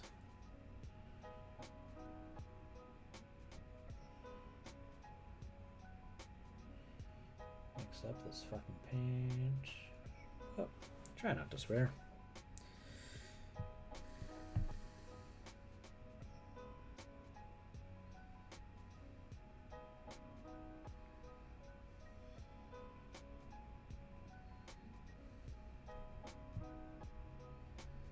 Yeah. Starting to get a relatively complete gorilla hand here. It's a little bright. I'm gonna have to go in and I'm gonna progressively darken things up, but you know, getting closer to the direction that I'm wanting to get with this. You know, by glazing things over, I can always address you know, potential color issues, so to speak. So that's a little. I've got that. I've got that. Oh, you know what? That, I think, is not the top highlight, because I did black, and then that, and then that. That's the third What was the top highlight? The top highlight color was, there we go. That's right, it's like this mixed with a little bit of this. I could probably just go with this. So, got this here, which is a wolf gray from Vallejo.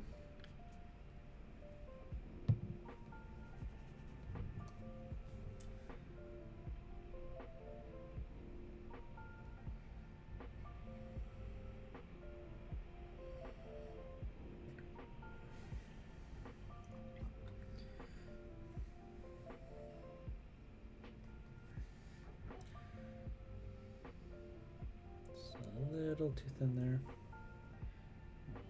Something like this. Get rid of the excess water. There we go.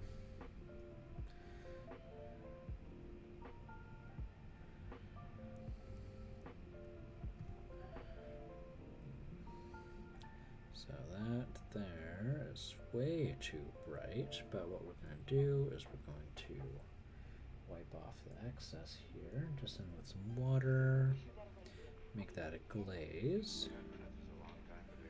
I'm gonna just kind of go in, try to blend it in and glaze it with its surrounding areas. And, you know, full transparency, I have a really hard time with you know, flat, roundish surfaces, kind of like this gorilla's chest. So, what I'm going to do here is we're going to take the slightly darker color. We're just going to kind of try, while it's still a little wet, just kind of blend in some of this. Wet blending, also not a skill that I'm very great at. But we try, you know. The important part is that we try.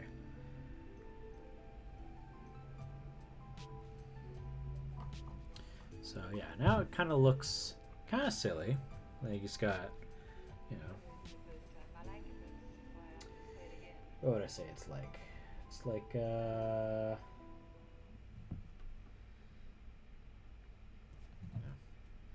something that's not supposed to be like. So I'm gonna go in here. Take in a little bit more of that. Go in.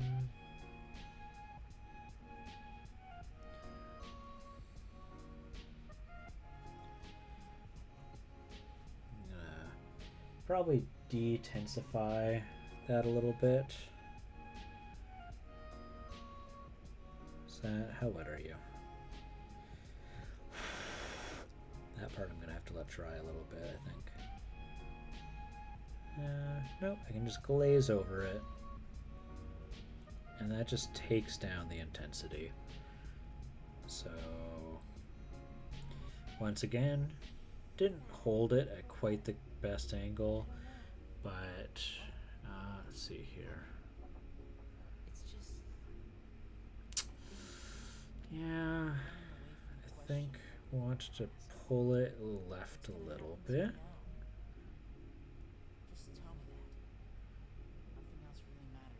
We're just gonna try to get it a little more natural looking.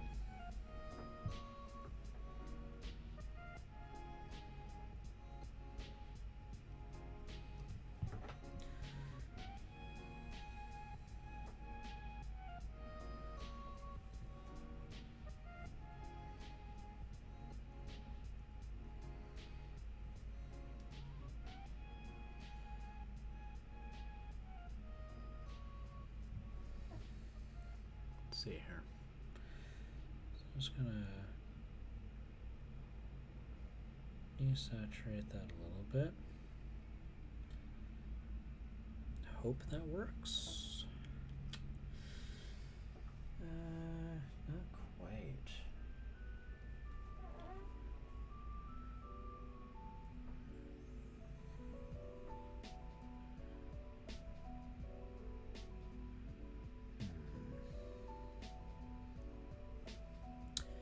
get to watch me fiddle around with this. Let's see here. I think what I might have to do is I might have to let that dry a bit. I've brought it a little bit closer to what I'm wanting, but it's not quite there. I think this area down here, using my reference, definitely too dark down there. So what we're going to do is we're going to take some of the lighter color here, try and check the consistency there. I think that's part of what the problem is I've got too harsh of a transition, because looking at a gorilla's chest, yeah, I've got one on my screen here. See if I can give a quick example.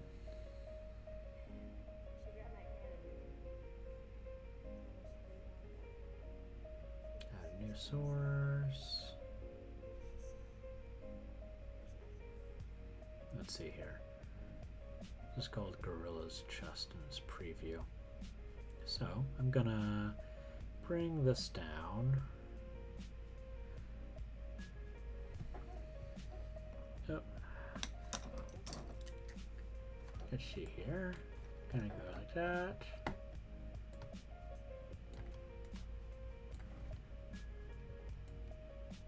Like that. Like that. So that's what I'm trying to get at.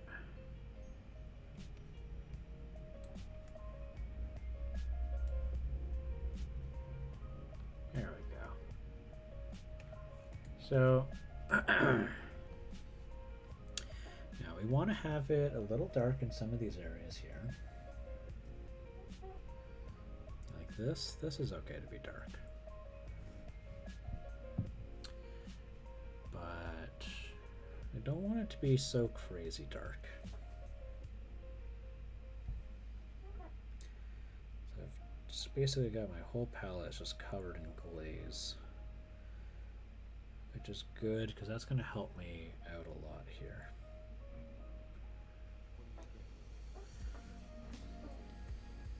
And so what we've got here is we've got a bright highlight. I'm not even going to clean off my brush, just going to keep mucking around. That's dry.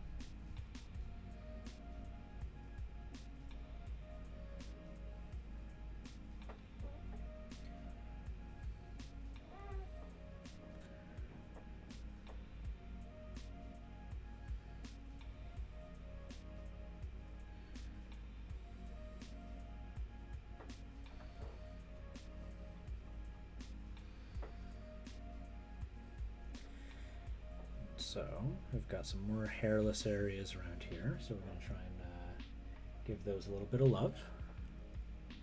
Those areas are going to be a lot darker. So I'm going to start off more of those.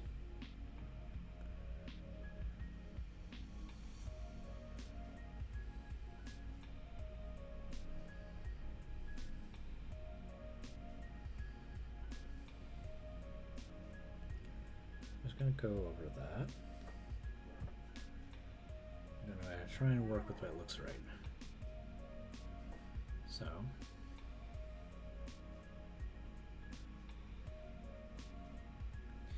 now that I've got my reference up there, try and hold the mini in the right spot. Let's see here. You know what? I think what I need to do is, there we go.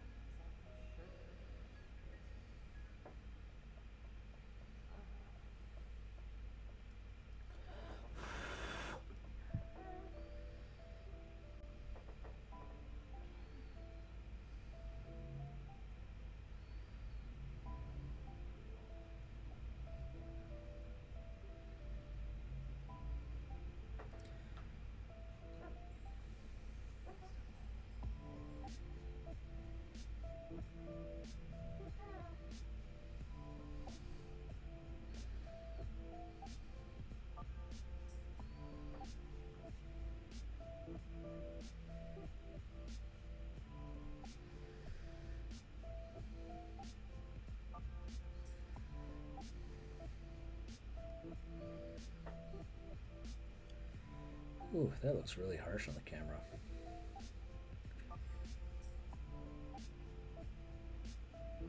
Let's try to get that to match a little bit better with what it actually looks like. Because it is, I guess it is a little bit much there. That's okay. I can take care of that.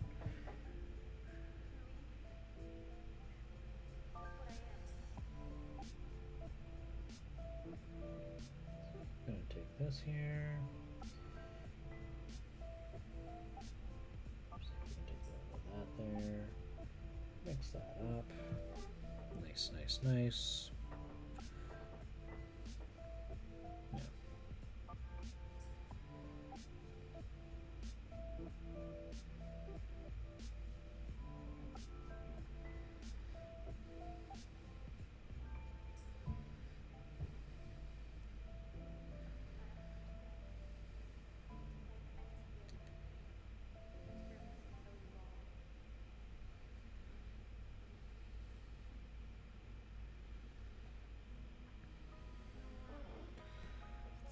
Alright.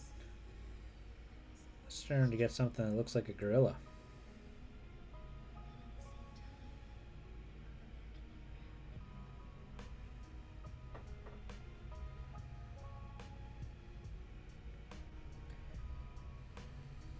So I'm just going to do that. I think I do this every single time. I end up trying to use the zenithal and I end up getting frustrated somewhere along the lines, and I just end up going to heck with it and kind of just cover over it because I want things to have paint on them.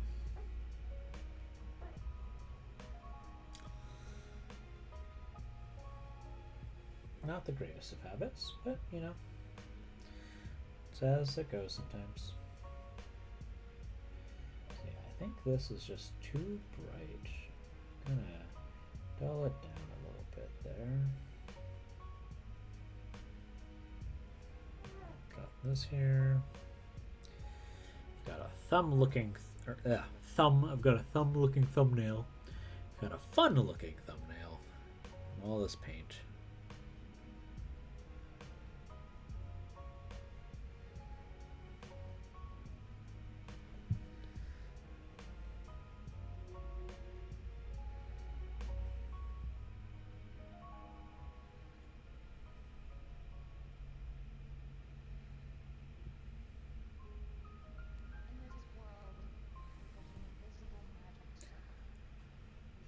Lol.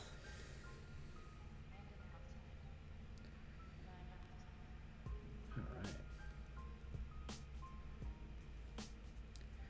Just gonna do a little bit of that there. Get a little bit of water and try to just pull that out a little bit.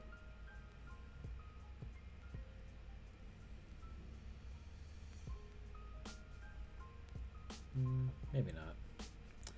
Try to boop some of that off. Nope, didn't come off. That's okay.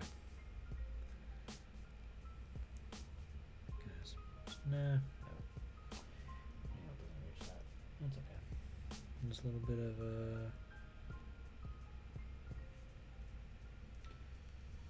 of a highlight.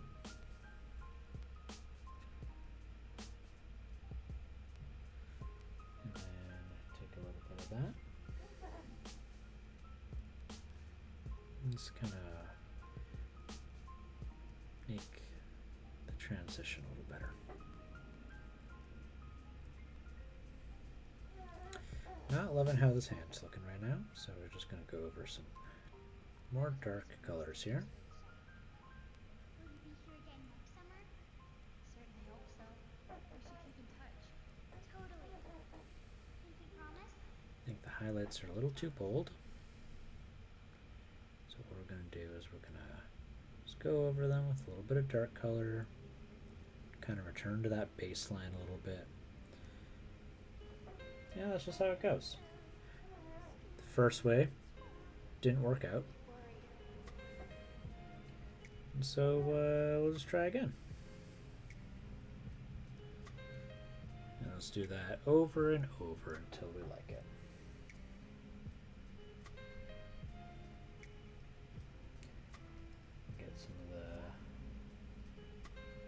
paint on the face there. Now I'm gonna go look at that gorilla face there.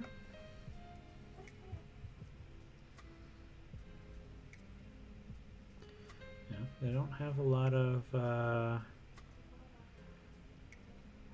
highlights there. So I've got a palette here, so we're going to use really dark colors for just the absolute baseline. So time to go in, not be too shy about those dark colors. Let's see here. Yeah, I'm just going to go in there, grab a little bit of that black and mix that in there. What do we got? We got a kind of a dark color. So gonna go in just into the cracks and crevices. So, and the nose, all that again, as always, will be touched up as we're doing highlights. This is just kind of help guide us. Yeah. Maybe not ideal if we go over the lines, but you know, it happens. We're not even going to go over the whole face. We're just going to go into those deep crevices where the light don't shine. Because we are painting shadow right now.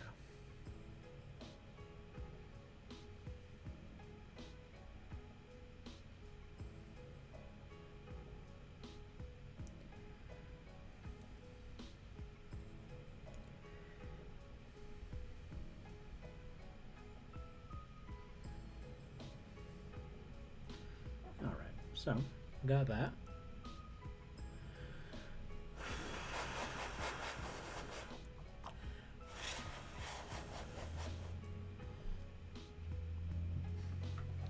Which face? You make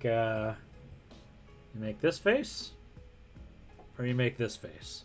Or that face? Alright, so, you know, it's looking a little angrier right now. So we've got all those dark shadows in there. His face is a little more, you know, exaggerated. Gorilla face. Yeah, but which gorilla faces? There's two gorilla faces. There's the, and there's the ah. Do you make the ah face when you wake up? Keith is just saying that he makes that face when he wakes up.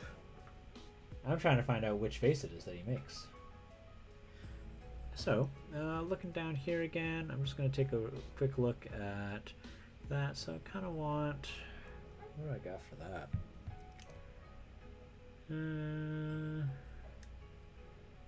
It's like a cross between this color, so I'm going to scoop that up there. Palette, just make a bit of that.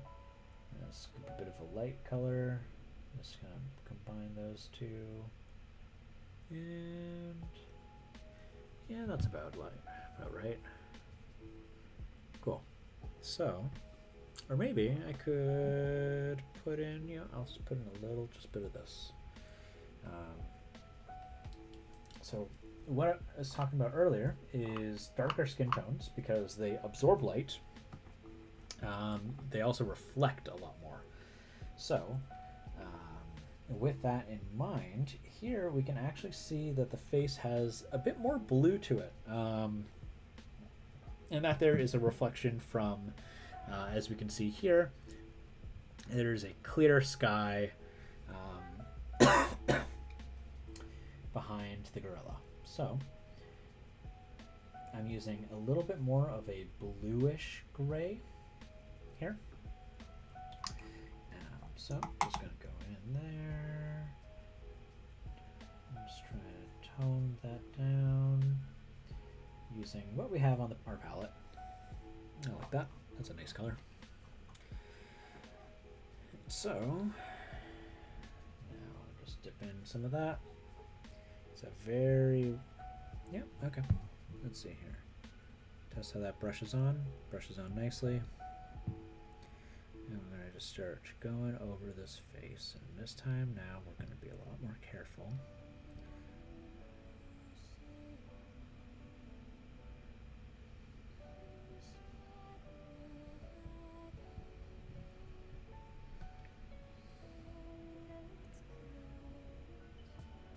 get rid of a bit of that black lipstick that I kind of gave him there. It's not quite a goth boy, but you know, he's he does have black on the underside of his lips.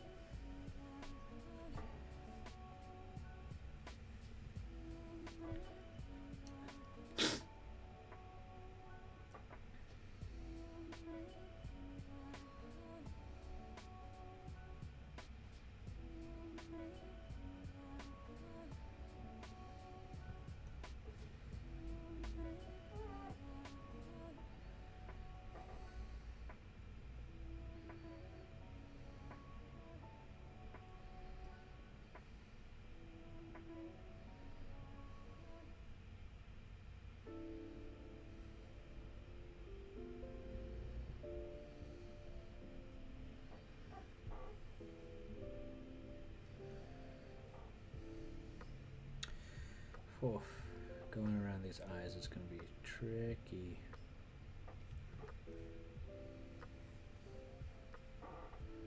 We're really starting to get something that looks like a gorilla, which is kind of cool. Looks like a little bit like a 90s video game gorilla, but you know, that's more than it looked like earlier, so happy with that.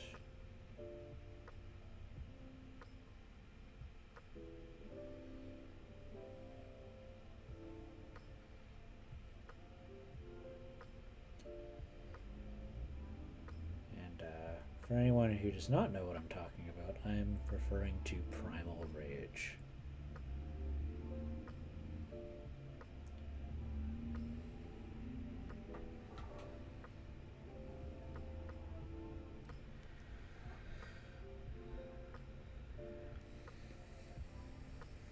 Which was a fighting game in the early 90s for the Super Nintendo, and I want to say the Sega Genesis as well.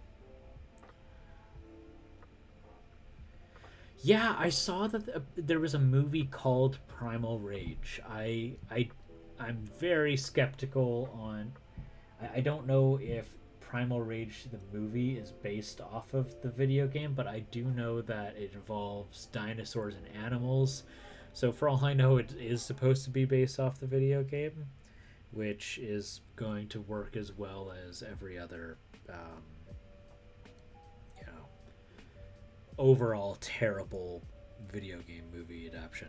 Now, not all of them are terrible. There's a lot of really good ones, but Keith was just saying that he still needs to watch the video game adaptation. Or not video game adaptation, the movie adaptation, as there is a movie that I found out only a couple days ago named Primal Rage.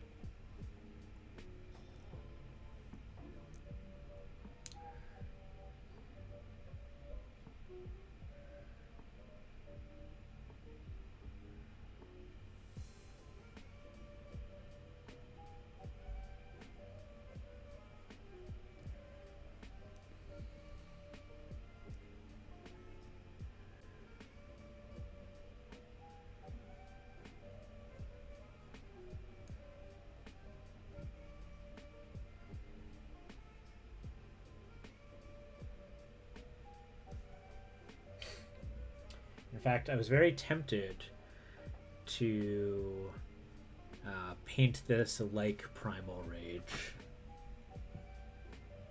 Ah, Jules! Nice to see you join the chat. Vampire, I briefly thought you were talking about Winston's unit. Yeah, no. Kind of looks like Winston. Did Winston have a unit called Primal Rage? I'm not terribly well familiar with the lore for Overwatch. Oh, his ult, his ultimate. I misread that. I'm sitting a little bit far away from the screen. So they were just painting this gorilla. Let's see how well. There we go. Or giant ape.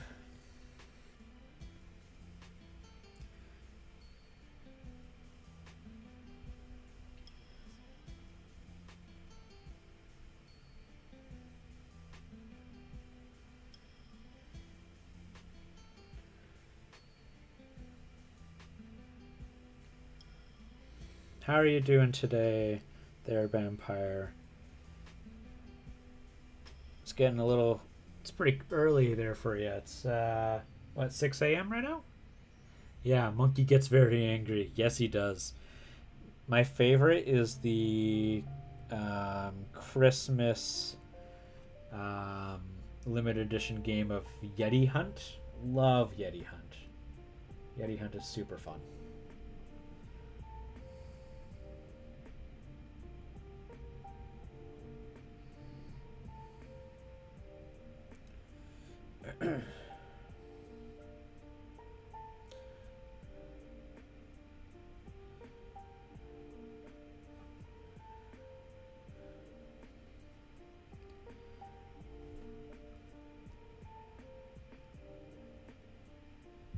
I should go to sleep soon.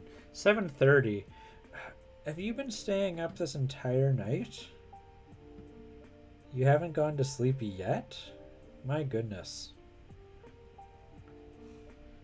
Game though. Oh my heck. Well, are you gaming with people in the West? You must be if you're still up right now. Oh. That is too much. I'm going to ruin those eyes that I spent so much time on. There we go. How's that looking? Not bad so far. Not bad, not bad. There we go.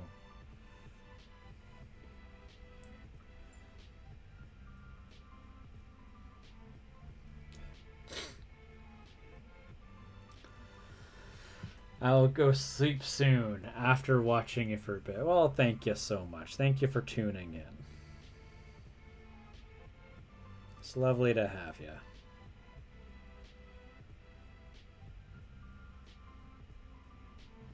Just painting a monkey. Yeah, evidently. Is there just not enough people in the Australian server for you to play with? I'm guessing the answer is no.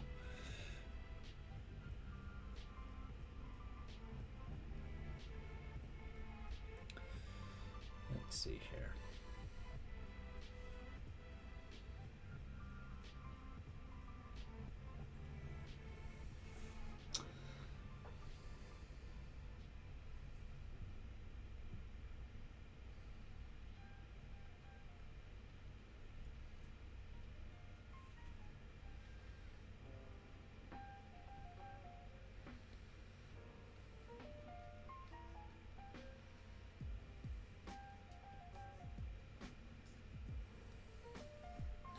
Most other players I come across are other Aussies, other night owls. Yeah, no, that's fair enough. That's too bright still.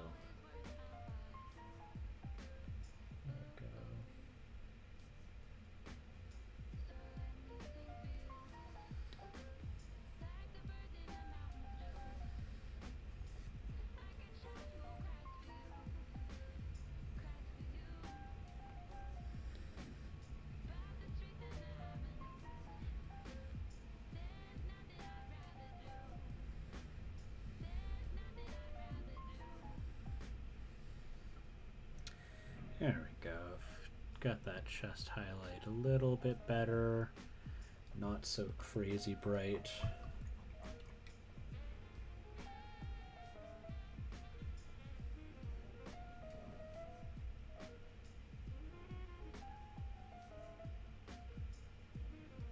Oh, my paint is getting way too wet here.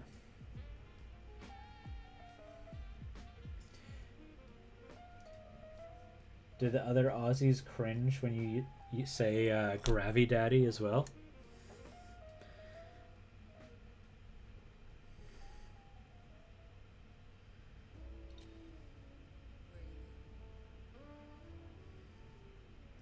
Do you bless them with that new name?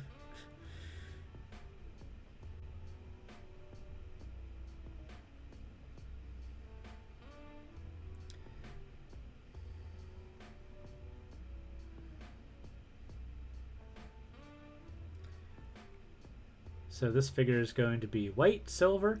Yeah, so the top's not quite done yet, but right now it's looking like a Yeti. But no, it's gonna be a black gorilla. I only say that to my friends. Oh, I feel so blessed. I feel so blessed to hear that. Thank you for instilling that information on me. I shared it with Mai. Mai had a similar reaction to me and said that she can never play him ever again.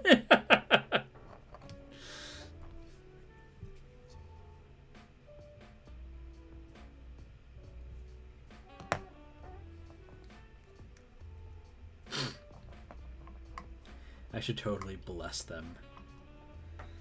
You should. Bless them with the information of Gravy Daddy. Ugh, so gross. You're a funny one. You're a funny one.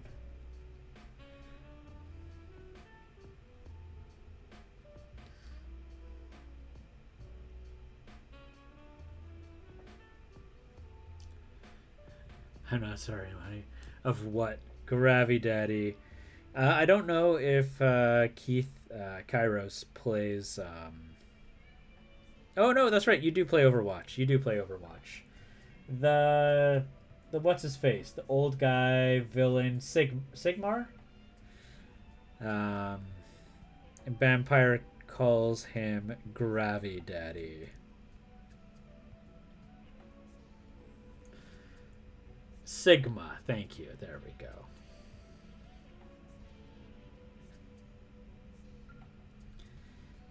Do you feel blessed, Keith? Blessed with the knowledge of Gravy Daddy?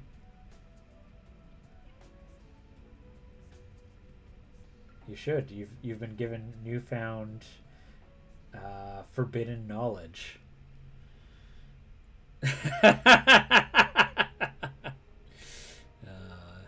Hope that didn't peak the mic. Yes, yes. Such wonderful news. Oh, Gravy Daddy. Well, so much for PG-13 chat. The chat's gotten horny.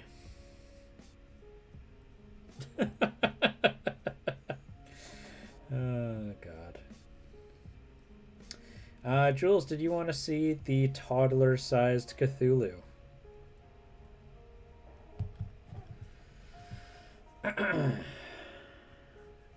I won't be putting it on this camera. It's going to have to be on the full-size camera.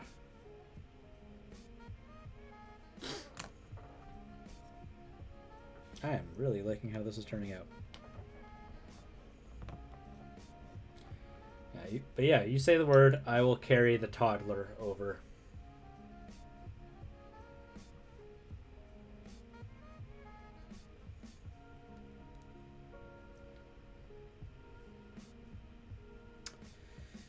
Yeah, I think I'll go with...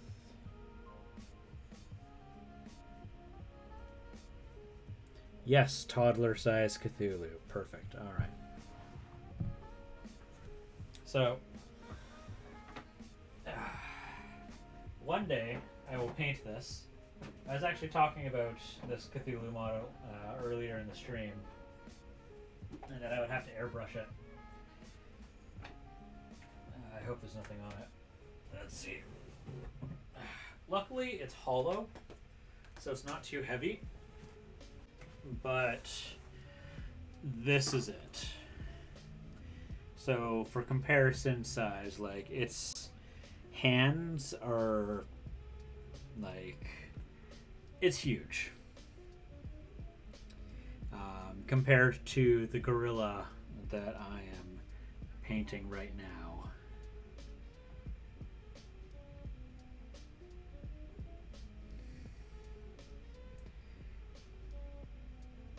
Alright, so I'm going to put the gorilla down. I'll go put this back.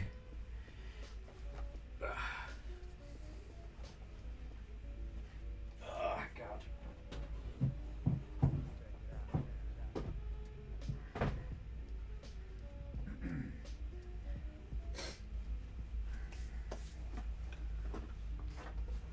Yep, extra chunk. All right. You know, and this gorilla looks so large too when I'm painting it here, compared to like, you know, an adventurer.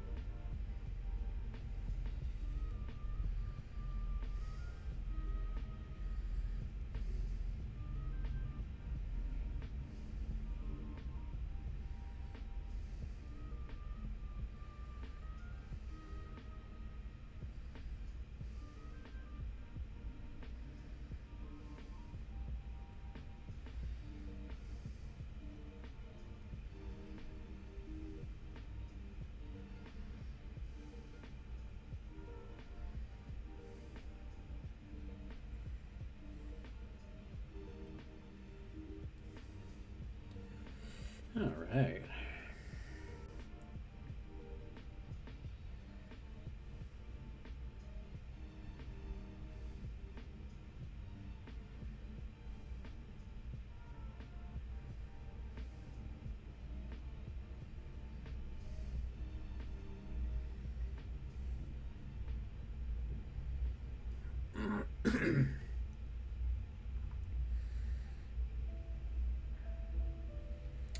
This is a tight area. How am I gonna get in there?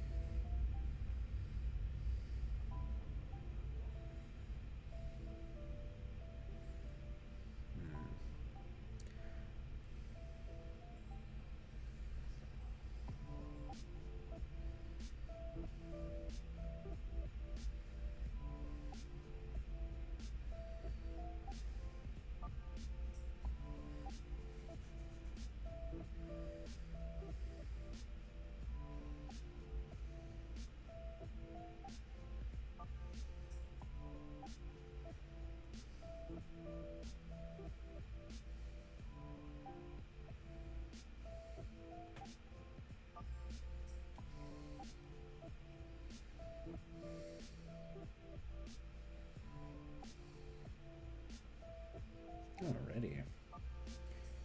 Get inside there a little bit.